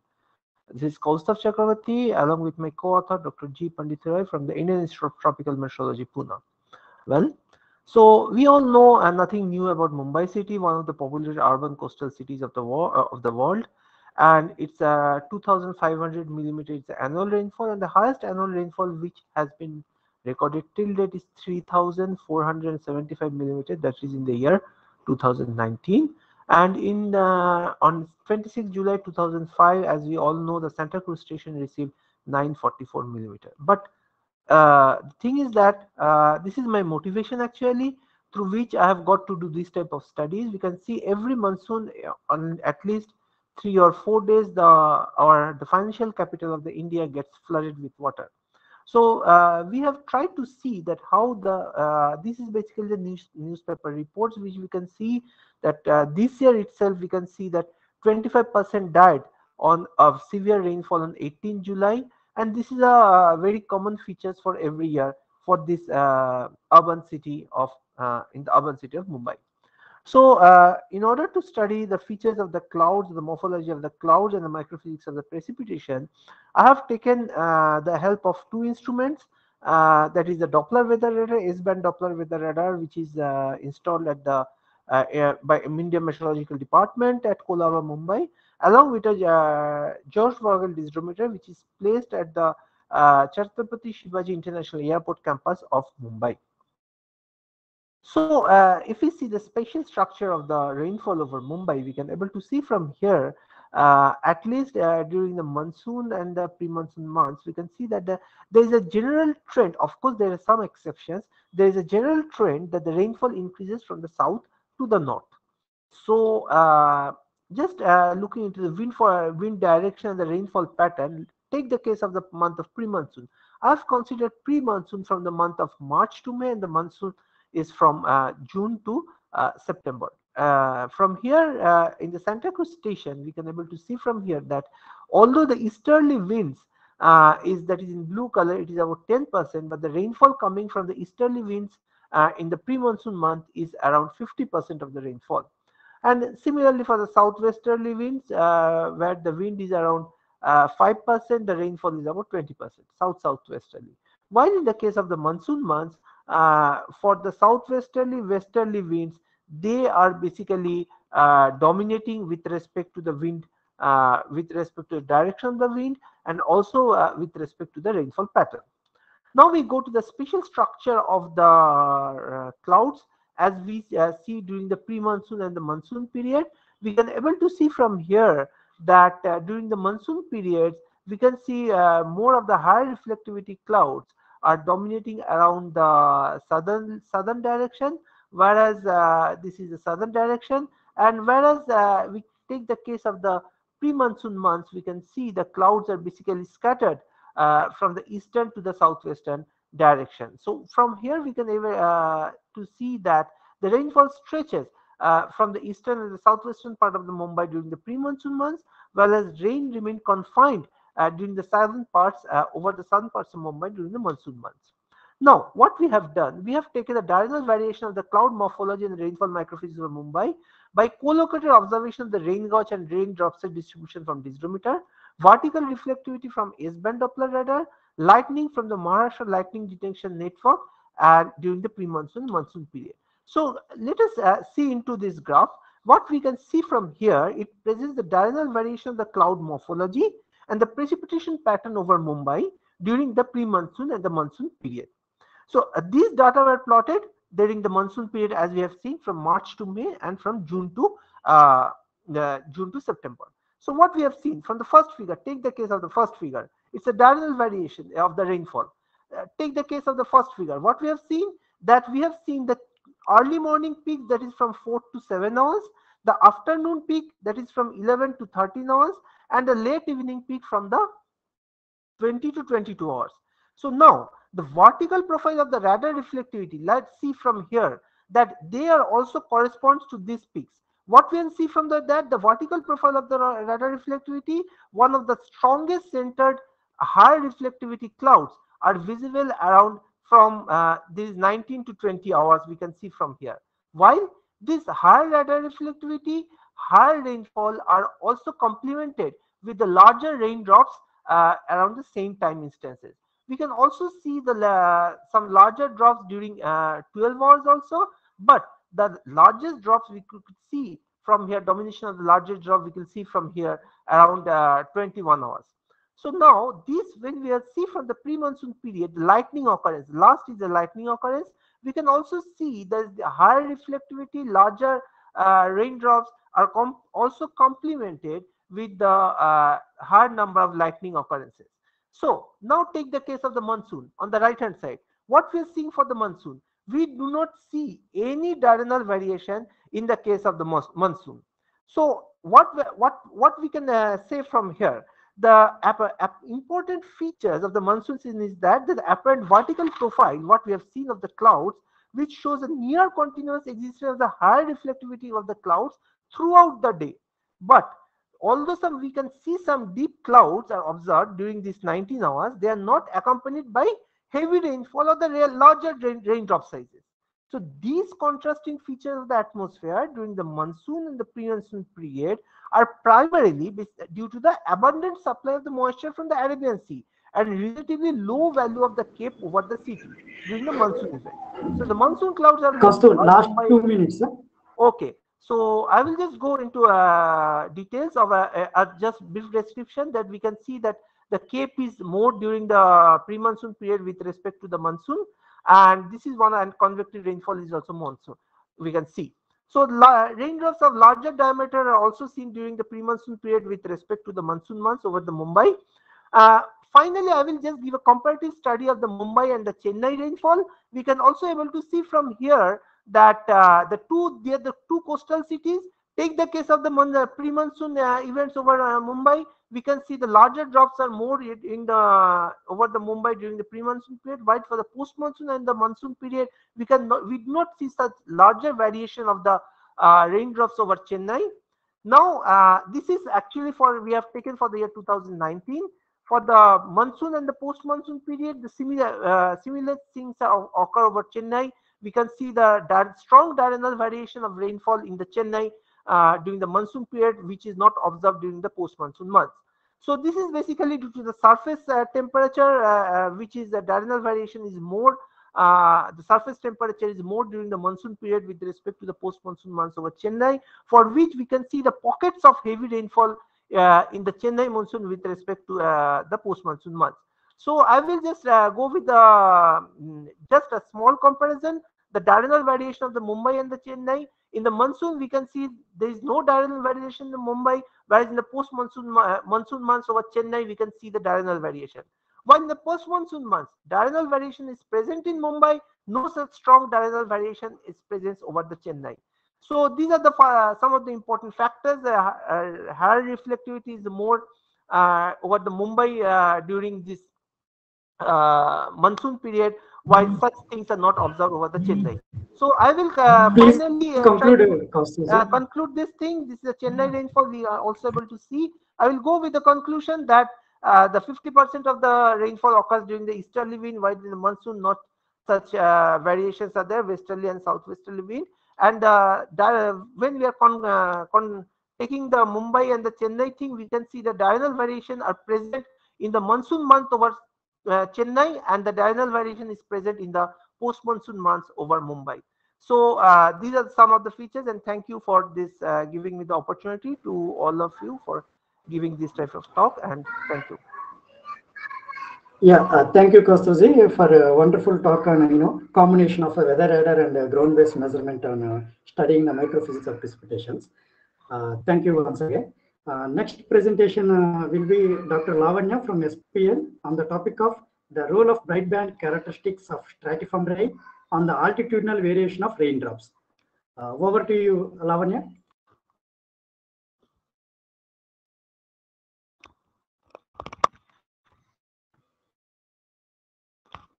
Good afternoon. Yeah, good afternoon, Lavanya. Can you put it into full screen mode? Yes, sir. Is it visible now? Yeah, slides are visible and not in full screen mode.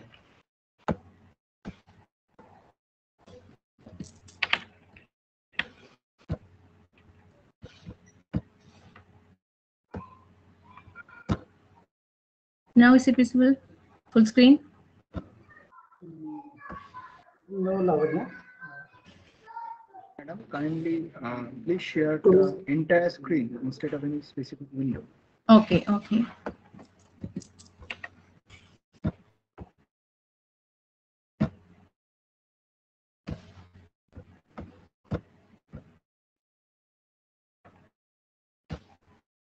Is it okay now? Yes, it is visible from. Okay. Yeah. Good afternoon. Please. I'm Lavanya from SPL. Today I'll be presenting on the role of brightband characteristics of stratiform rain on the altitudinal variation of rain dropside distribution. So it's well known that in the tropical region, light to moderate rain persists for several hours and it contributes significantly towards the total accumulated rainfall. Such widespread rain can be detected by brightband, which is a radar signature. So brightband can be identified as a layer of enhanced reflectivity. This radar-based quantitative precipitation estimation and evaluation of drop size distribution and also its altitudinal distribution depends on the melting process of the hydrometeors. Study shows that there is a little variability in the altitudinal distribution of drop size distribution within the stratiform precipitation. However, the role of brightband within stratiform rain is not widely examined. So altogether, we understood that there is a lack of quantitative evidence in relating brightband characteristics to the drop size distribution and its evaluation. So the results presented here will be having a significant importance in improving the radar rainfall estimation and also for ISRO's carbon propagation experiments. So taking all this into consideration, the objective of the study is to investigate the role of radar brightband and its characteristics on the altitudinal variation of dropside distribution during stratiform rain events. The dataset used for this study is from the macro rain radar for the vertical profiles and hysterometer for the surface observation for the time years 2007 to 2015 and also 2018. A total of 467 events has been used for this study. The experiment study site is an Indian tropical coastal station, Tumba. The methodology used for this study is presented here. First of all, we'll be classifying the full data into convective, stratiform, and transition. So I'll be concentrating mainly on the brightband portion only, mainly stratiform only. So if we are observing a brightband, it can be either convective or stratiform. So if a brightband is present along with the convection, we take it as stratiform. Coming to the details of the brightband check, as explained before, brightband can be understood by seeing the reflectivity peak with near to the melting layer height. Also associated with that, a velocity gradient will also be present at the same height. So this is how a typical vertical profile of reflectivity and fall velocity looks like for a brightband case. So here we can see that the melting layer is observed, that is periodic isotherm at a region it will be near about 5 kilometers, and the reflectivity peak or brightband peak will be seen near to 4 kilometers. Above the periodic isotherm, the particles will be in the ice crystals, where the hydrometeors will be in a solid state, and there the growth will be happening by vapor deposition process. And below periodic isotherm, growth will be happening by aggregation process. And once drops hydrometeors starts crossing the melting layer, it will start to melt, and the ice particles will be having a thin coating of water. Even though the size of particles will not be changing there, since a dielectric constant of water is more than that of ice, radar will be seeing this as a large particle with a high dielectric constant. So it will be recorded as a high reflectivity area. And the size of raindrops when it is leaving the base of the brightband, that size depends on different factors like the brightband height, the brightband thickness, and height of the melting level, which again is having some seasonal variation, and this will be discussed in the coming slides. So the brightband thickness, what we call is that area between the brightband top and the brightband base. Now coming to the profiles of the brightband and non-brightband, there's an intercomparison, and we can see that for both the reflectivity and fall velocity, the values are more for brightband when compared to the non-brightband cases. In order to understand this concept better, a case study is presented here, which occurred on 16 June 2018 at our location. The top panel shows the contour of reflectivity, and the second panel shows the contour of fall velocity observed from MRR, and the bottommost panel shows a time series of rainfall, reflectivity, and DM, that is mass weighted diameter, observed at the surface using the distrometer. So here we can see the brightband thickening has occurred here, which corresponds to an enhanced reflectivity near to the surface, which is due to the formation of large size drops. And here, this is a comparison between the dropside DST spectra observed by MRI at 400 meter and distrometer at the surface, and it clearly shows that it is matching really well. Now the comparison between the median volume diameter DM and brightband thickness is presented here using this whisker plots for 3 seasons: pre-monsoon, monsoon, and post-monsoon. The results shows that there is an increasing trend in DM with increasing brightband thickness. The more thickness of brightband in pre-monsoon can be attributed to the presence of large size drops. And this is mainly due to the convection process. And during brightband, in the thicker clouds, the ice crystals will be getting more time to grow by vapor deposition, and also it will be getting more chance for ramming and aggregation growth as well. So this essentially leads to the formation of large size drops upon melting, and hence high and cold ecotop clouds will be producing larger hydrometeors. The comparison between the bright band peak and thickness between all the 3 seasons, it shows that the thickness of bright band is found to be increasing with the peak reflectivity. Again, this also shows that the large particles which will be having high reflectivity will be taking more time while melting, and it will be taking traveling more distance, which results in an increase in the thickness of the bright band. Now, how the altitudinal variation of this is happening, to understand that better, the vertical profiles during 3 seasons, pre-monsoon, monsoon, and post-monsoon, is depicted here for all the gamma parameters, n0, lambda, mu, that is intercept parameter, slope parameter, and shape parameter, and also for mass weighted median diameter, dm. So here figure shows that in monsoon, that is the blue colored line, that is dominated by small size drops, which is shown as a high n0 value and lambda, and also a lowest value of dm. And pre-monsoon is having the large size drops with the high dm and lowermost n0. And the increase in lambda, mu, and dm is observed here, especially below 1 kilometer with decrease in height, and which suggests that evaporation could be the dominant microphysical process here. And all these results reveal the presence of large size drops in pre-monsoon seasons compared to post-monsoon and monsoon season. All these results are corroborating well with the surface hysterometer measurements at our location as well. Now, this is an intercomparison between the bright band and non-bright band events for all the same gamma parameters itself. So it's seen that irrespective of the season, the concentration of smaller drop sizes are found to be more in the non-bright band cases compared to bright band. That is, here we can see a high value of a dm for bright band events and a lower value of dm for NBV cases. Similarly, high value of n0 is also observed for the non-bright band, which suggests the presence of large number of small size drops. And within bright band itself, we have observed some variation. That is, if the bright band thickness is less than 1 kilometer and if it is greater than 1 kilometer, then itself some variations are seen. As the figure shows here, the dm value is found to be increasing when the bright band thickness is more than 1 kilometer. And the concentration of small size drops are found to be more when the bright band thickness is less. So I am concluding the main summary of this talk is that there exists a distinct seasonal variation in the altitudinal profiles of dropside distribution parameter for the bright band and non-bright band events within the stratiform range. And compared to the bright band events, the concentration of small size drops are found to be more during NBV events for all the seasons. And the median volume diameter dm is found to be increasing with the thickness of bright band. And the concentration of small sized diameters are found to be more in the case of low bright band thickness events, that is less than 1 kilometer bright band events.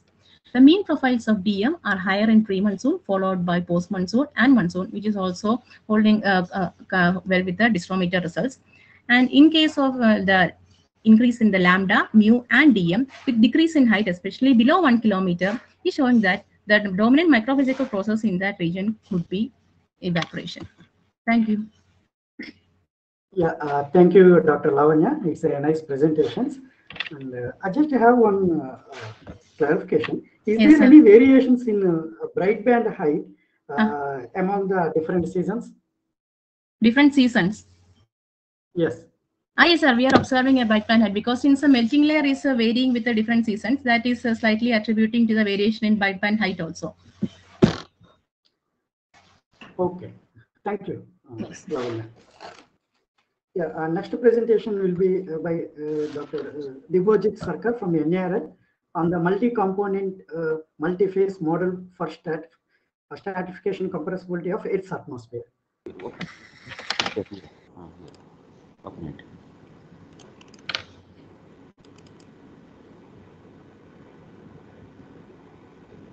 Maximum.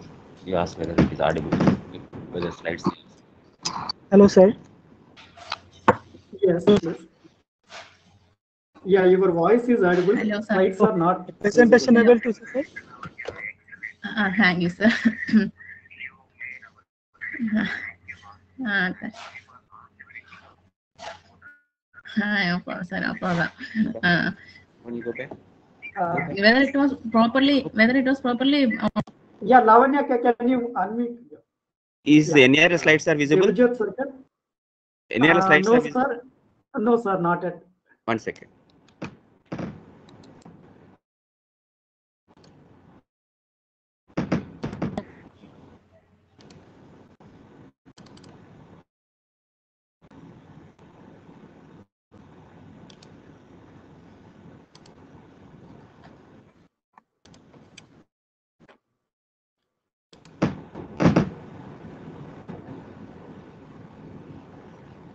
Is it okay now?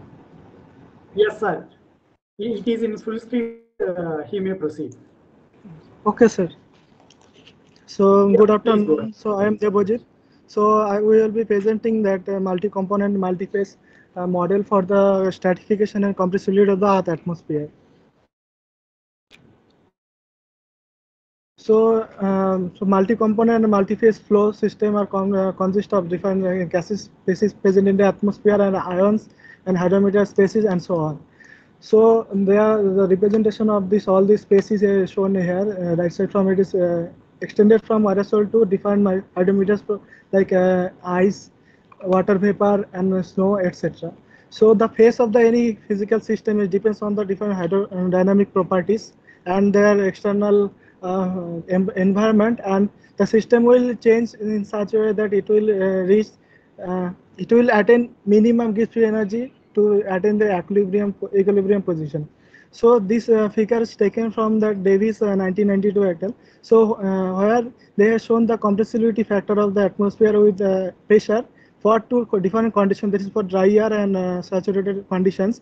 So we can see that the compressibility factor is changing with altitude. So for normal solving of the calculation, like ideal gas equation, we are only considering the compressibility factor equal to 1. So which is not exactly the correct to represent the compressibility of the atmosphere as well as the density variation or density stratification in the vertical direction. To represent the stratification of the different chemical species, we have developed the multi-component multi-system. So I will be shown later. Sorry. So then I will come to the chemical potential. So this is a properties, very important properties, which represent that any chemical species, whether it will go any chemical reaction or any physical transformation to reach another state or any other new products. So most of the conventional method to derive the chemical potential will have only considered the internal potential, internal chemical potential, so which is represented by the mu int, which is calculated based on the activity parameter of the species, which is represent the effective concentration of the parameter.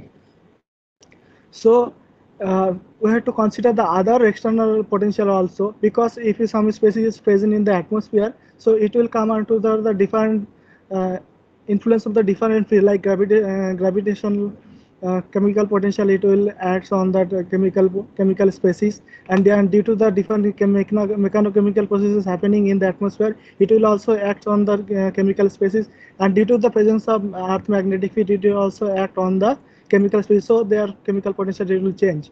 And then other processes like tribochemical, which is acts due to the pressure and stress present in the atmosphere. And another thing also, that if some radiation is present, so the chemical species may undergo different free radical mechanism or different transformation. So due to that, some energy will be lost or some energy will be released. So due to that, chemical potential will also change. And due to the different electrolytic processes happening in the atmosphere also, due to that and that chemical potential, it will also change. So the total chemical potential will be the sum of internal chemical potential and other external potential. So then I'll come to that new the Barrow-Tibby distribution law. So normal Barrow-Tibby distribution law, which is exponential in nature, which describes the pressure distribution of the atmosphere with height. But for the derivation of normal Barrow-Tibby distribution law, we have only considered internal chemical potential of the chemical species and only gravitational potential. But other chemical potential we have not considered. So we have considered other external chemical potential also to derive new Barrow-Tibby distribution law based on the study done by the geometer Ganguly 2008. So they have considered that after the any phase transition or mixing of different chemical species, the sum of the internal chemical potential and external chemical potential, it will be constant. So based on that, we have derived an equation how it will change with the height, small height. So here z is the altitude and delta z is the change in the altitude. So this expression, if we solve, we will get the new distribution law. And here we also added a new term to solve that internal chemical potential in terms of viscosity coefficient and the mole fraction, and here P is the pressure and P0 is the standard pressure at the standard atmospheric conditions. So after after this taking all the assumption, and we also take another assumption that we have taken the vertical resolution of the any atmospheric layer is very fine, so that the temperature of the within layer it will be remain constant. So we have based on the local thermodynamic equilibrium. So after the solving that equation 1, we will finally get that change of the pressure with small height del z. It will be represented by height at the z at level z, and extra time it will come due to the viscosity coefficient and mole fraction change due to the small height change, and instead of this p there will be some other term, so that the normal variable distribution is totally changed. So this equation as we have solved, this result is presented later. So to solve this equation, we have taken case studies of Amphan during that 19 May 2020, and this data is taken from the SHAR made facility, and the basic parameters taken is temperature, pressure and relative humidity, etc. And out of the all chemical potential, we have presented here only gravitochemical potential and magnetochemical potential. So to calculate the gravitochemical potential, we have calculated the gravity field above the reference ellipsoid. Instead of spherical in nature, we have not considered here Earth shape. So here the semi-major and minor axis we have considered, and elliptical eccentricity also, and we have calculated the change of the gravity field above the reference above the ellipsoid of the Earth surface. So we in different altitude and for particular fixed location, that is SHAR location. And we have also computed the magnetochemical potential based on the model IGR done by this WL et al. 2015. So where we have calculated the magnetic flux density from this equation, magnetic flux density, and from the magnetic flux density we have calculated the magnetic flux intensity, and from the magnetic flux intensity we have calculated the magnetopotential. And here the graph it is showing the how it is changing the magnetic flux density, how it is changing with height in fixed location, that is in Balasar. So we can see that it is decreasing in nature. So then we have calculated that gravitational acceleration with height. So you can see this is the exponent that is decreasing with height as well. And we have calculated that gravitochemical potential for major component of the atmospheric species like nitrogen, oxygen, argon, carbon dioxide, etc. And we can see that major component of the gravitochemical potential is contributed due to the presence of nitrogen, and then oxygen, then argon, and so on. And the total value of the gravitochemical potential is represented in joule per mole. This by this graph. Sorry. Similarly, we have derived that pressure distribution, the partial pressure distribution law based on the new barometric distribution law to show you the stratification of different primary chemical species. So out of this, nitrogen, N2 and O2. Yes. Yeah, last 1 minute, Devjit. Okay, sir. So partial pressure of that nitrogen or oxygen is represented by this, and this by argon is by this plot, how it is changing with height and their partial pressure. And similarly for carbon dioxide and neon also we have calculated like this way. So partial pressure is also decreasing in nature. So this is the so I will come to this first slide. We have calculated the error of this pressure new distribution law with respect to the ideal gas law. We can see how it is error is how it is changing with height. So then I will come to the conclusion. So the new variable distribution law has taken consideration the external as well as the internal chemical potential of the chemical species, and we have incorporated the viscosity coefficient and the activity to see the contribution in the stratification of the based on the variable distribution law, and the formulation also influenced by the shear and friction present in the atmospheric region. So thank you, sir. Yeah, thank you, Devjit, for your nice presentations. And I had one clarification. You Yes, have listed around 7 chemical potential reactions for your studies. Out of those, which one is the most important one for contributing the total chemical potential? Sir, Quick answer. yes. This is basically major one is the nitrogen actually. Okay. Yeah. Thank you. Okay, sir. Thank you, sir. Yeah. Thank you once again, Devajit. And next, last presentation in this session is by TV Lakshmi Kumar on the integrated monsoon rainfall observation program, defining monsoon rainfall measuring satellites. Yes, sir. I'm here. I'm here, sir. Yeah. Yeah. Yeah. They have to close the presentation. Yeah. Yes, definitely. Yeah. I request Devajyoti, can you close your screen? Yeah.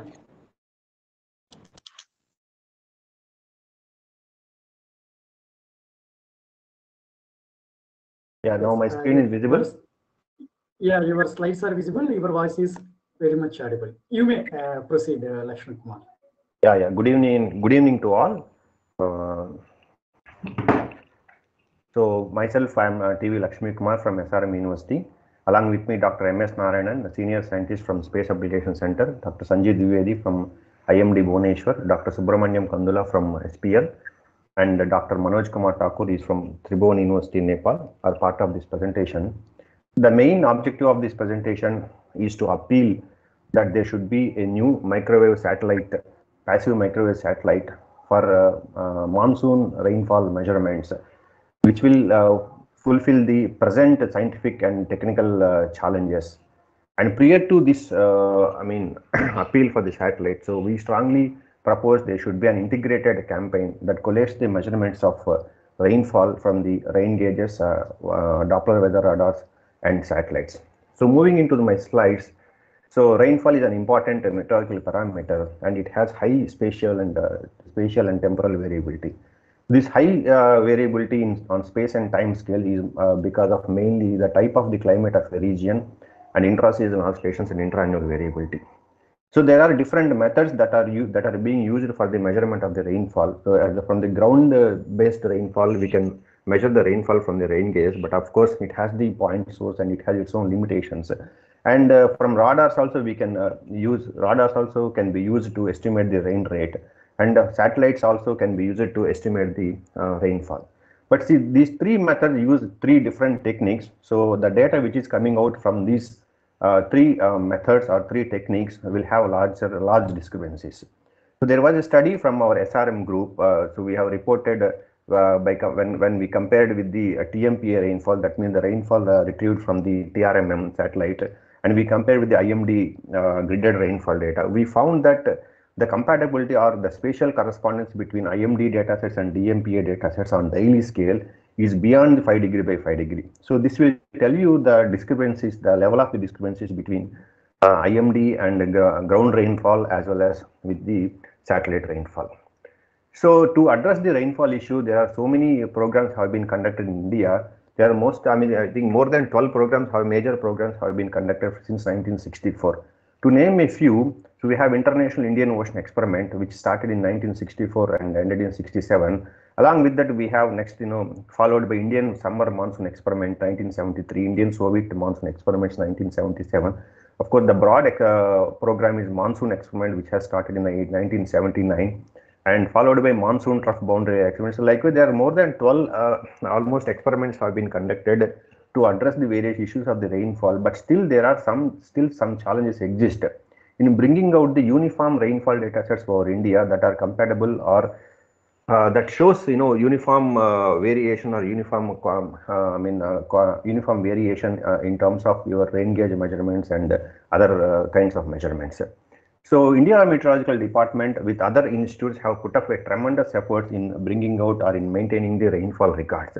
Of course, we know that India has a wide network of the rain gauges. It has around 6,945 rain gauges in India at different locations, and which are being used. These rain gauges data have been used to develop a gridded rainfall data sets. The methodology of the gridded data sets have been developed by the Rajivan et al. And presently we are using the version IMD4, which is developed by the Pai et al. In 2014. So these data sets are available from 1901 to 2021, with a spatial resolution of 0.25 by 0.25 degree. So in addition to these rain gauges, we also have, India has a network of 30 Doppler weather radars, which are regularly functioning and in calculating the rain rates for different occasions. So in addition to these rain gauges and Doppler weather radars, satellites also play a crucial role in rainfall estimation. Of course, the advantage of satellite rainfall is their spatial and temporal coverage, because if there is any inadequate network of the rain gauges, so those areas we can use the satellite data for this purpose. And the IMERG data, which is, for example, I would like to mention here, which is with high temporal and spatial resolution. It is available with 0.1 degree by 0.1 degree spatial resolutions and with 30 minutes of temporal resolutions. Even from India side, there is a tremendous efforts have been put up to understand the rainfall issue by using the satellites. To start from INSAT series, it is started from 1984, and we have INSAT 3D and INSAT 3D4, and OceanSat 1 has been added to MSMR in 1999. And recently in 1919, Megatropics was launched as an Indo-French effect to address the rainfall, the Madras. But unfortunately, this Madras also is not very successful, because it has worked only for a limited period of time. Still, somehow there is a gap exists even in the satellite data sets from Indian side. And in addition to these rainfall, gridded data sets and weather radar data sets and satellite data sets, so merged precipitation products also have been emerged that collects the satellite rainfall data sets and rain gauge data sets. These have in India. These data sets have been developed by Mitra et al. And group. And here I would like to mention this global precipitation machine measurement machine results, IMERG data, where the SRM has been actively working in the validation and the comparison of this IMERG results. So this picture shows that India, we have taken some different regions in different areas, and we try to compare the rainfall data sets, IMERG data sets, with the IMD data sets. Even you can see that it shows that in all the regions, there is a large discrepancy. You can see as the curves, like the probability density curve, are not uniform, are not having a similar way, which shows that still the discrepancies exist even with though the IMERG has been emerged as a promising rainfall data, but even then when it comes to validation with the Indian rainfall conditions, it is still has to be improved. And especially when it is more lacuna has been, we have seen, when it comes to the terrain region. So in the terrain region, it is very difficult to compare, very difficult to get a good comparison between the rainfall data sets of the satellites and the ground gauge network. And this figure shows we have added Indian satellite version also, INSAT rainfall also for an year 2016, which we made the time series from 1st June to this 30th September, which shows that there is a large variability which is not captured by these satellites. And there is a relative comparison in the pattern of the rainfall, but there is still a quantitative difference exists in the magnitude of the rainfall data sets, which is really an alarming thing which we need to consider, especially when we are trying to address these issues, when you are trying to monitor some real-time, some hazardous movements with the real-time data. So this data is very much needful, so that a good data set is to be prepared, a good data set is to be emerged from these satellites. And in addition to these satellites and rain gauges, we also have Indian Doppler weather radars. Actually, we have 10 minutes time of the Doppler weather radars, and but unfortunately or fortunately, these Doppler weathers. Dr. Lakshmi Kumar, 1 minute, last 1 minute. So we have only what is that? Occasionally they are working. Occasionally we are using those data sets for different studies. The same thing we have used for the Chennai DWR. Using Chennai DWR data sets, we have compared the Chennai deluge 14-15 November and 1-2 December 2015, which we found that a range of correlation from weaker to the strong correlations we have seen, which needs that a lot of improvement in it. With this, we try to propose a small algorithm that collates the DWR rainfall as well as with the IMERG rainfall to get the ZR relationship for all the 30 existing radars, and for with the IMERG data. This is the block diagram we try to propose to get the ZR relationships, and so that you can get the rain rate more reliably. And still, as keeping in the view that there are still some technical and scientific issues to be addressed, because we should have a what is that, a reliable 22 years, or let's say TRMM started in 1998, almost 22, 24 years long-term data set we need to develop. And IAO, ISV, like interannual variability, inter-seasonal aspects still have to be studied. And we have to see that, where these satellite data sets and DWR data sets and rain gauge data sets are compatible, at what scale, at what time scale, and what spatial scale we need yet to see that. And the accuracy of INSAT estimates also to be checked again. So the main challenges still exist is, although the rain satellite have proved useful, but it have its own many limitations. No Indian satellite is in GPM constellation after OceanSat-1, and Madras is not being very successful, worked for very limited time. India needs to launch a state-of-art microwave imaging satellite at a suitable orbit. For defining the specification of such satellite, a suitable observation campaign is RS. Yes, I am done. Just once. Yeah, satellite info or terrain area still needs to a lot of improvement, and complete picture of microwave and infrared contributions are yet to be done, and increase in the dynamic range is very much required for higher rain rates. For this, we finally propose or appeal that there should be a launch of monsoon rainfall measuring satellite as part of GPM that will fulfill the lacuna on the Indian region. And for that, defining the specifications again, we need an integrated monsoon rainfall observation program for one full monsoon season. With this, I thank the organizers for giving me this opportunity. Thank you very much. Yeah, thank you, Lakshmi Kumar, for your new proposal on in order to bring the validation of the rainfall measurement from spaceborne as well as a ground-based measurement. Yeah, with this we have come to the end of this session. On behalf of LOC NSS, I would like to thank everyone for completing the presentation in time. Now I leave it to session chair, Dr. NVP Kiran Kumar. Yeah, Dr. Kiran, Subbu, am I audible? Yes, sir, you are audible. Yeah. First of all, I would like to thank Subramaniam for co-chair for this session, and all the speakers who stick to the time. And then presentations are very good, and all are informative. And now I request next session speakers to load their slides, presentations, and we will assemble at 16:40. Just 10 minutes. Okay. Yeah. I request LOC to please help them in doing this. Dr. Kiran Kumar, will be gathering at 16:40 or 16:30. Actually,